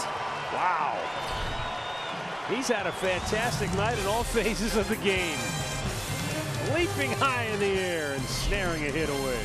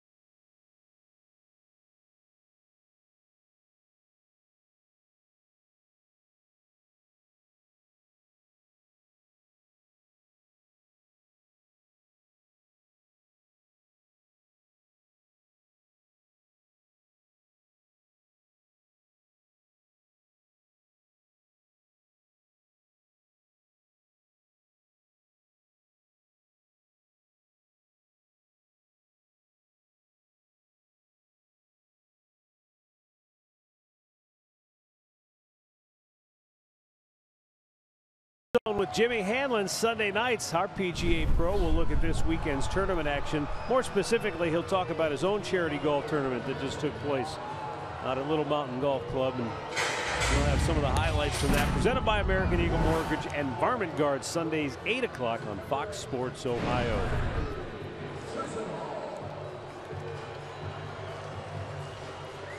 How did your group fare in Jimmy's outing? We were 10 under. I thought we played pretty good. It was a windy day. It was beautiful. Golf course was in great shape. Little Mountain was nice. The greens were rolling. First time I've ever played in a scramble, my group was over par. Really? First time? We were a little short-handed. Lonnie Chisenhall going to lead off for Cleveland against a new pitcher for Miami. And he fouls it back. Lonnie 0 for 2 with a sacrifice bunt. Brian Ellington, the new pitcher. Never faced the Indians before.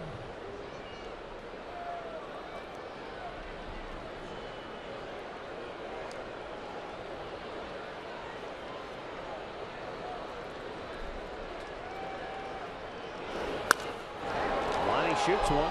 Right field near the line. Long run for Ichiro, but he glides over and makes the catch. One away for Abraham Almonte. By the way, the 12 hits for the Indians tonight represent a career high allowed by Jose Fernandez. And the fact that it was in just 5 2/3 innings is even more impressive. Yeah, their game plan was outstanding tonight. They did a great job, 1 through 9.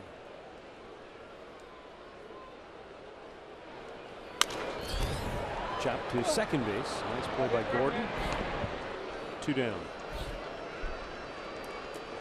Well, it's going to be another Sugardale Dollar Dog Night next Friday, September 16th. A crucial matchup against the Tigers. That'll be the 16th. I'm sorry. You can enjoy Dollar Dogs all night long. I thought we were going to be here for 2 more weeks. I was going to say, wait a minute, next Friday. I don't think we're here. Next Friday, no, we're not. We're out on the road. Dollar Friday Dogs after in Minnesota, that. Huh? Well, we'll have to pack them with us. They're with us all year long anyway. Just go to Indians.com if you want your tickets. That's the 16th of September.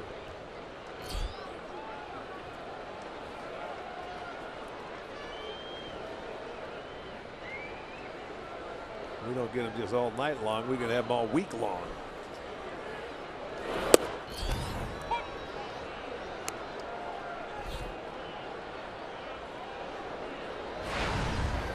My goodness, I just got to thinking. That's the last homestand of the year. Yeah. That starts, in fact, that Friday night will start the final homestand of the season. It sure is. Tyler Naquin fouls one back. Yeah, because we've spent quite a bit of time. We had 20 out of 25 here at Progressive Field, and then went out on the road, and you know, one more homestand to go. Although we're here through Thursday. After tomorrow's ball game with Miami, they'll move on, and we'll host Houston in a 4-game series.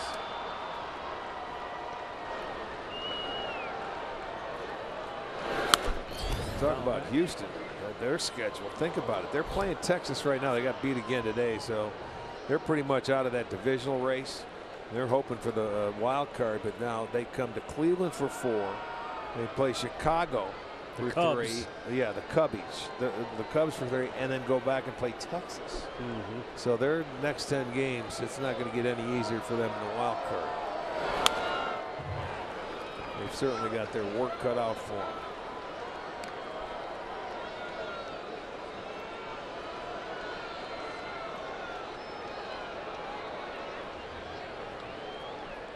Tampa Bay beating Toronto 7-4. It was 7-1. Kansas City still leads Detroit 3-1, 7th inning in KC. Smash to short. Echeverria throws out Naquin. The Indians go in order. We'll go to the 8th. Cleveland 7, Miami 3.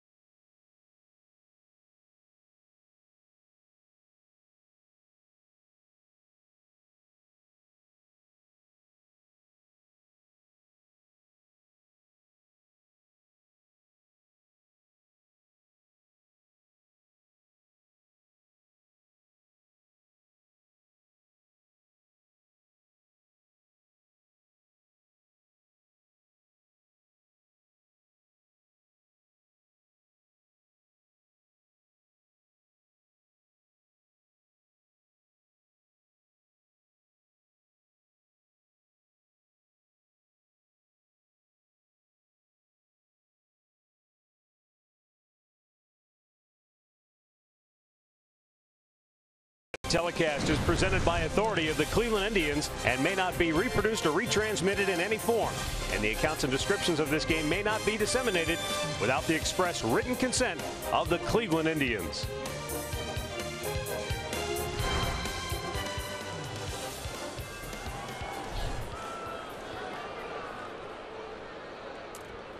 Look at that. 3 hits, 3 runs in the first inning. Since then, nada. Now he had 6 hitless innings for Trevor.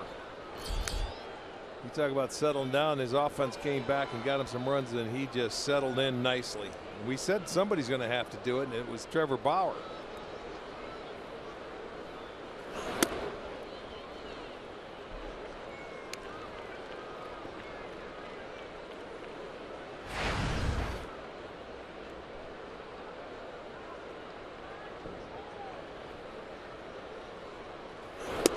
Over the outside corner. That's a couple of 2-0 changeups I've seen Trevor Bauer throw tonight.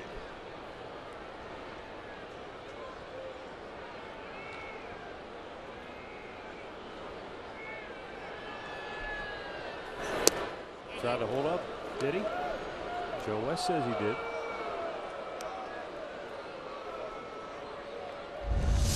Look at it from the side, and he certainly did. He was able to check it. Andrew Miller is ready if needed in the pen. Full count. But I mean, Bauer, he's still shy of 90 pitches. Yeah. Well, he's warm, so you know he's coming in at some point in time.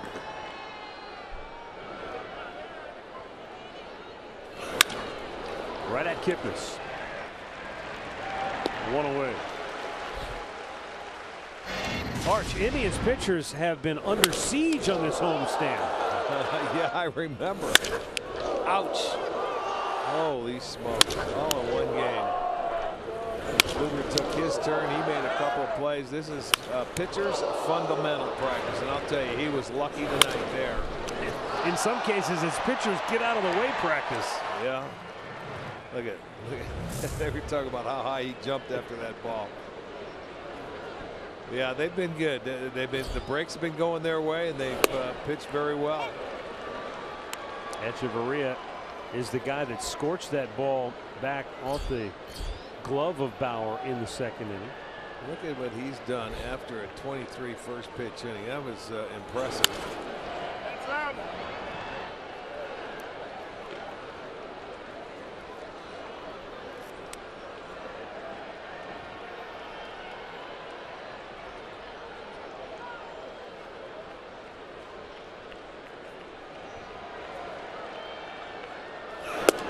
Pitch. Ooh. Wow, what the? He didn't get the call. Everybody thought it was a strike except Rippinger. Bauer was ready to. He was walking. He said, "Okay, go ahead. I'm going to go." Of course he is. Not even close.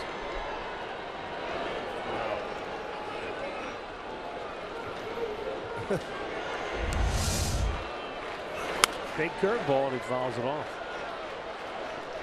Yeah, sometimes I mean we see it happen a lot.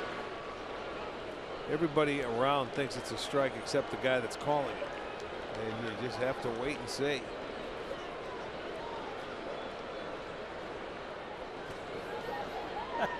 That was funny. So Perez isn't putting a sound on. He's not putting a sign down. Bauer's shaking his head. And so is Perez. They were both shaking their head no at each other. Swung on and missed. He chased one in the dirt. It's because Bauer wanted to come back with that. And he throws him out. That's the 4th strikeout of the night for Trevor Bauer. And it's our Circle K strikeout of the game. Yeah, he'll get him to chase it into the dirt.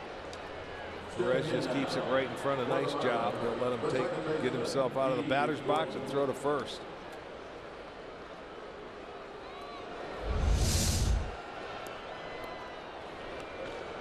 And with 2 down, here's D. Gordon.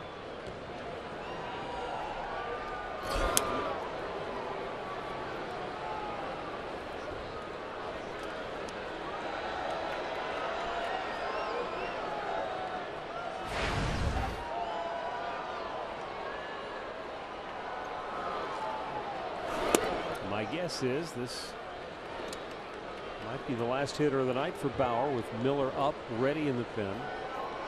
Left-handed hitting Ichiro Suzuki on deck. Bauer closing in on 100. And he shoots it to deep right. Back goes Lonnie Chisenhall, makes the catch. What a performance by Trevor Bauer after allowing 3 in the first. The next 7 are scoreless.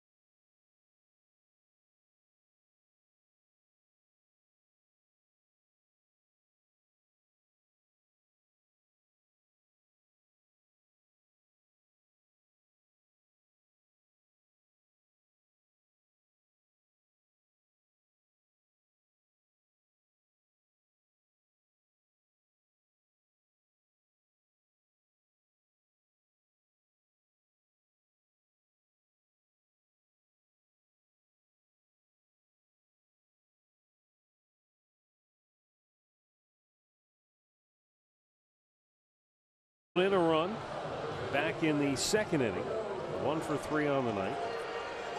And then you've got Coco. He's got a 3-hit night, trying to join Francisco Lindor in the 4-hit club tonight.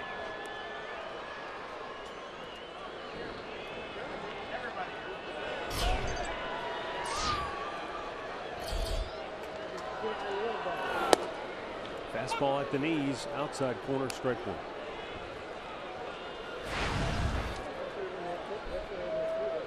Rondo pitched an inning in last night's game. He got the single, walked a couple.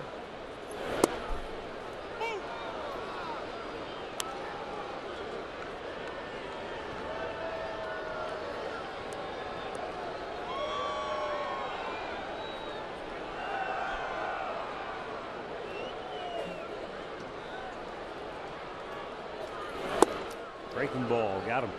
1 away.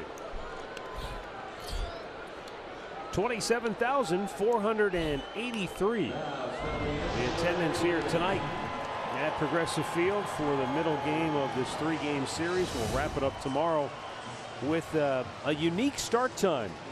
We'll be coming to you tomorrow with Indians Live at 3:30 and our first pitch at 4 o'clock tomorrow with the air show going on downtown.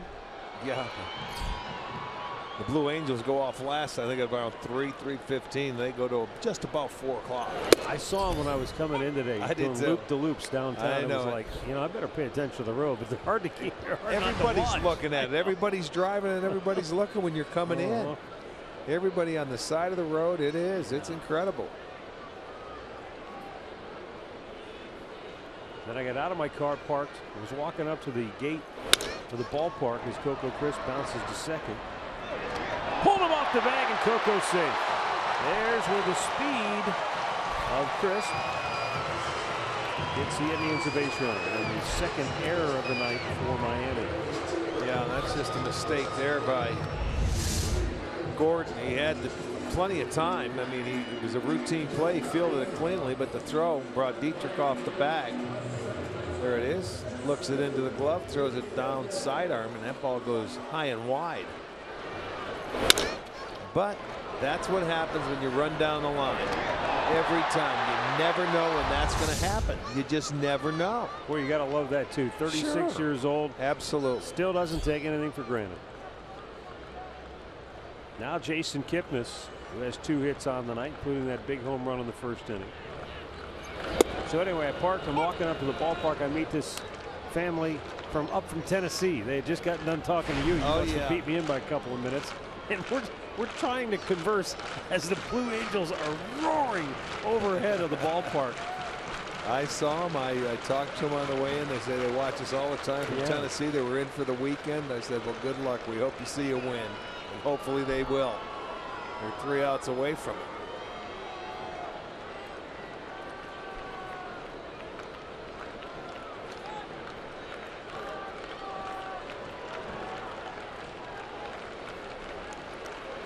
Nephi Ogando wants to talk to Mathis, and we'll take a look at our Pat O'Brien playing the game. First inning. Coco Crisp doubled the lead off, and then Jason Kipnis on a fastball down and in, and he took it out. Well, look at, he's shaking his head. He thought he made a good pitch, but I'll tell you what, Kipnis hit a good pitch, and that was the response runs that the Indians come back. And I'll tell you, they haven't stopped after the first 3 in that lineup have been unbelievable tonight. 9 for 13. Runs. Yeah.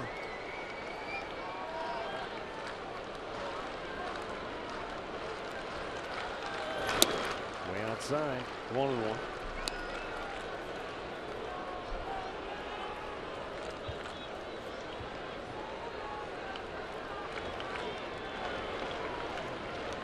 O'Donnell's got the Fernando Rodney cap on. He's really got that thing cocked off to the side.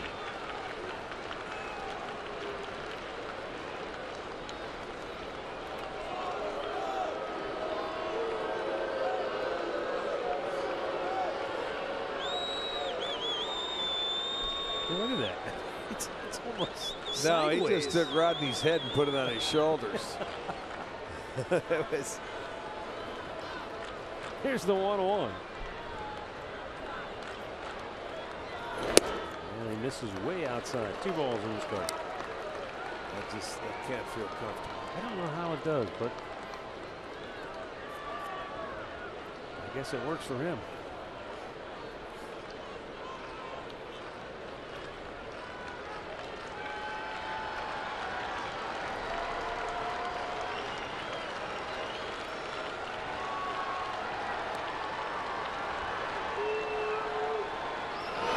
In the dirt. What a pick by Mathis. Very nice backhanded pick. I told you this guy walked a couple last night. He has very good stuff, but inconsistency, I think, like a young pitcher.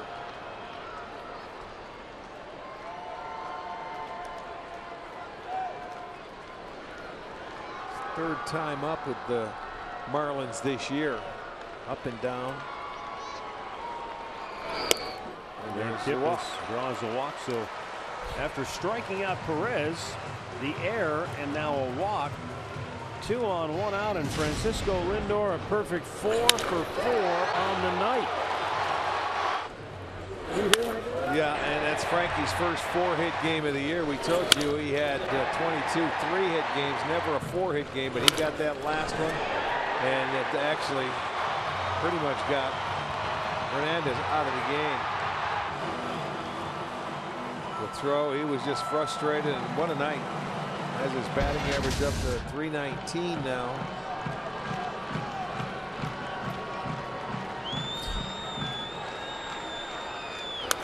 And a foul back.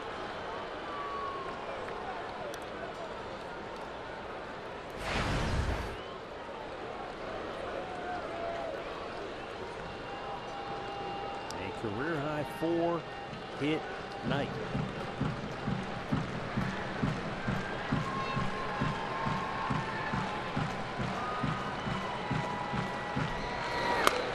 High.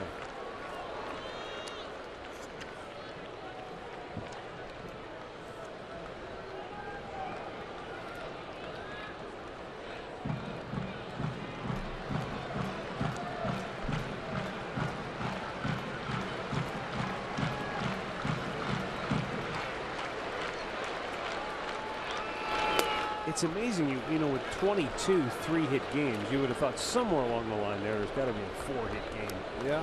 With that many 3-hit. Not that it's easy to do. I'm not saying that. But. Well, the way he gets them and you know, his approach to him, you would think he would have mixed one in. I agree. But this won't be his only one, I'll tell you that. Question is there a 5-hit game? If he sees a strike.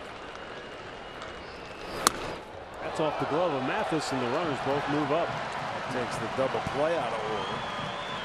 The way he reacted on that pitch, I almost wonder if he was crossed up or if he just didn't pick it up well. I guess he just didn't. Well, this guy's all over, and you don't know. He hasn't caught him a whole lot, I'm sure. But when you go, it's up, and he's got to come out of that crouch, and you don't see it when it's up there, and it gets caught in that thumb. He didn't catch it cleanly. So now a 3-1 count.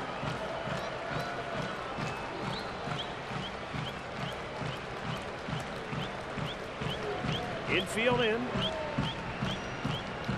3-1 pitch.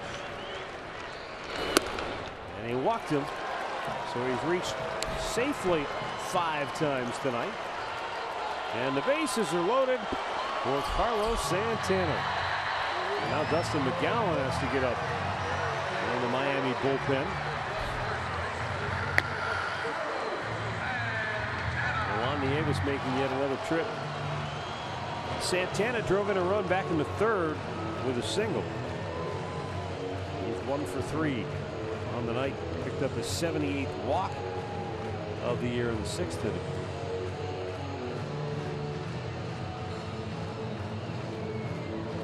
It's just one of those situations where you'd love to get that 5th run in terms of the run differential. Yeah. Make it 8-3. You always like it, yes. I mean, when you can. They did it one other time. Who were we playing right before this? It's Minnesota, wasn't it? Yeah, they came in and they loaded the bases. A grand slam would have tied it. But that's when Davis stole 3rd and Kipnis got a free RBI and a sac fly to give him a 5-run lead. So yeah, if you're a manager, you feel better if you have a 5-run lead. That's for sure.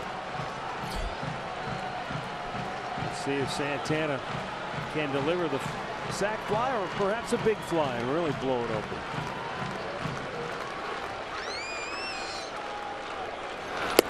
Takes outside with a fastball. They already have a sacrifice fly on the night. That was Almonte back in the 3rd. And gave him 50 as a team.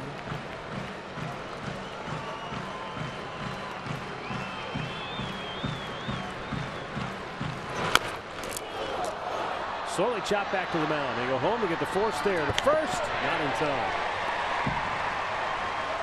So the base is still loaded, but now 2 out.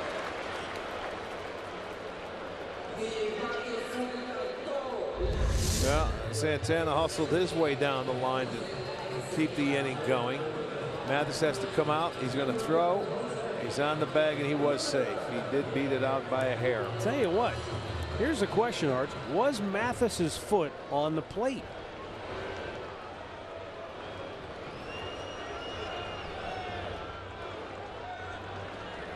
Take a look here.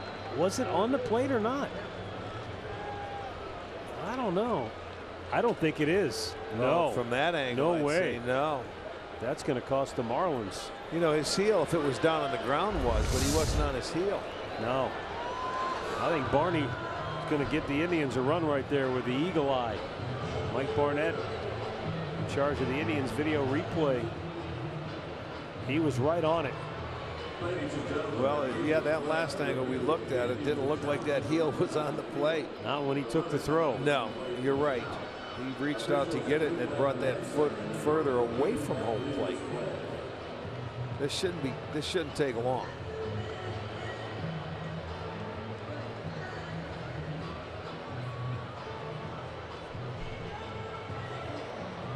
Should not take long.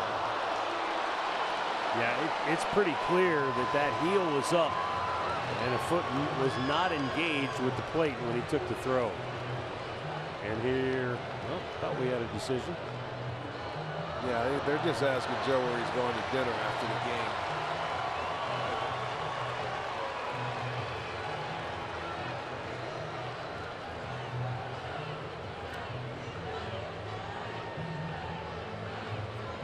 perhaps Mabel's.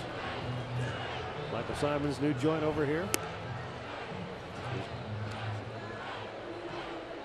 Yeah, I think it doesn't look like the toe is up, even on the front part of that right front part of the plate. His heel looked like it was on it there. And then it looked like when he went forward to catch the ball, it raised the heel, and the heel came off the plate.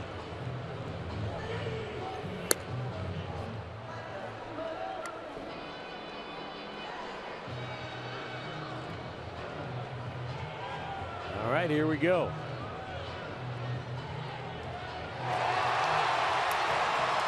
Nice call. Nice challenge. The major league average is 50% on getting calls overturned when they go to challenge him. The Indians are well above that for the year. Well, what would that? Is that just a fielder's choice, or is there an error thrown in there? It's a great question. So wait for the official score's decision. Ramirez pops it up. Kipnis not going to try to tag here, and now there are 2 down. That's a good question. I suppose they could just rule it a fielder's choice. I don't. Was it an error? No, I mean it could have been a double play, but it went. They do charge him with an error. Okay. Yep. So that's the second error in the inning. I mean, it was a routine play. He's got to make sure his foot's on the base. That's like throwing a ball to first base when you're out. You know, you're out, yeah, but you don't keep your foot there, so it's an error.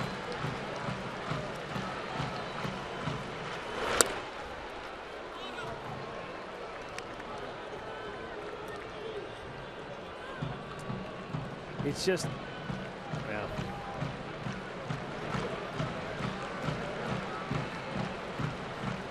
Bases loaded, 2 down. Lonnie Chisenhall, the batter. Anybody that's ever played baseball, home plate's different. You know, there's no edge you can stick your foot up against, like if you're a first baseman, a second baseman. You've got to be on that plate. Just keep your foot on the plate. Yep. It's plain and simple.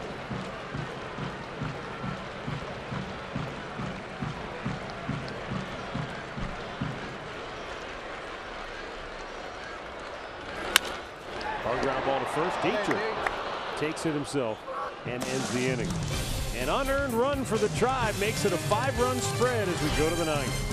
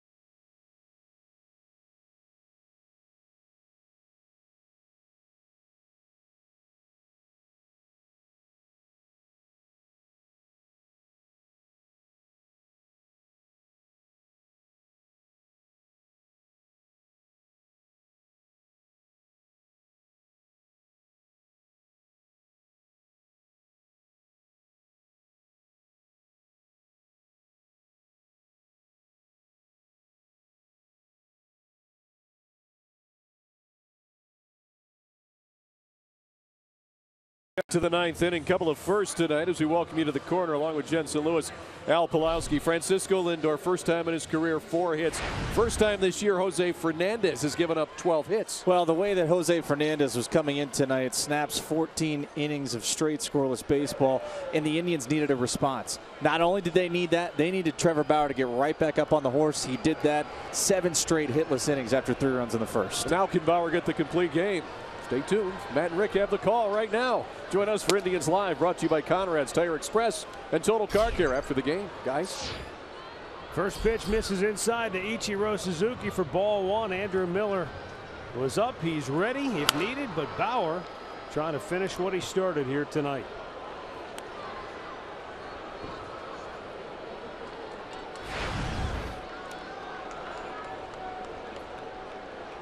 Seven no-hit innings since the first.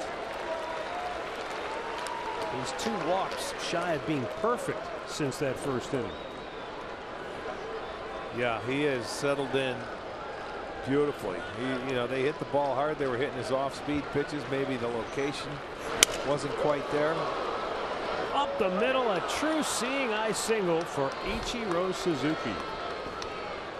And the Marlins get their leadoff man aboard here in the ninth. You realize he's faced the minimum since the second inning, or since the first. He has not faced more than 3 batters in any inning since then.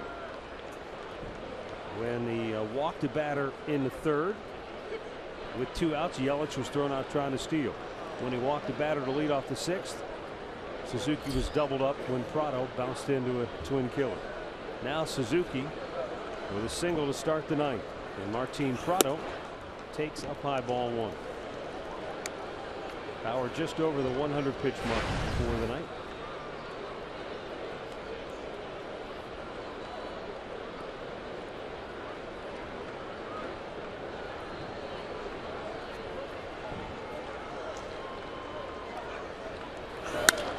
Fly ball. Naquin calling for it. The center fielder is there. 1 away. Up comes Christian Yelich, and that's going to do it for Bauer. Terry Francona is going to go to Andrew Miller. He has made the call, so Bauer goes 8 1/3 here tonight. The fans wanted to see Bauer finish. Well, they do, but complete games are a thing of the past. You got to get Miller in here. It was a great start. He has nothing to hang his head about. He settled in beautifully. The crowd appreciates it. That's why they wanted to see him finish, but a great start. A little wave to the crowd. Nicely done, Trevor. Well done indeed. 8-3 Cleveland. We'll be right back.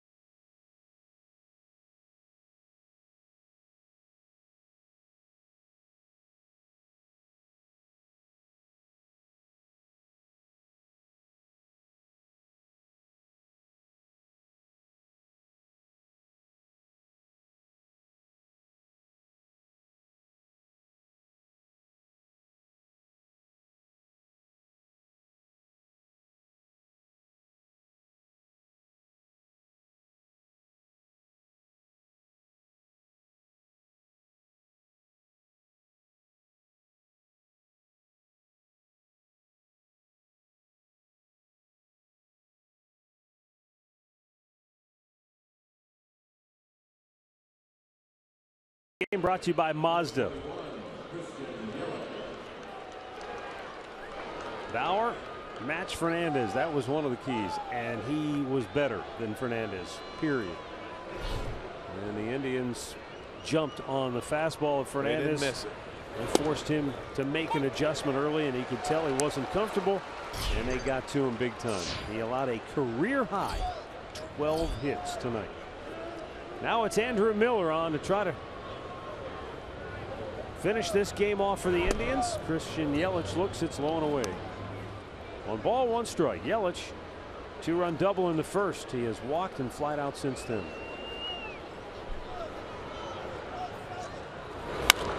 Popped him up on the infield. Lindor calling for it, but just shy of the mound. Miller called for it originally. He's a lot taller. He would have caught it before it came down. He could have boxed all those guys out. Yeah.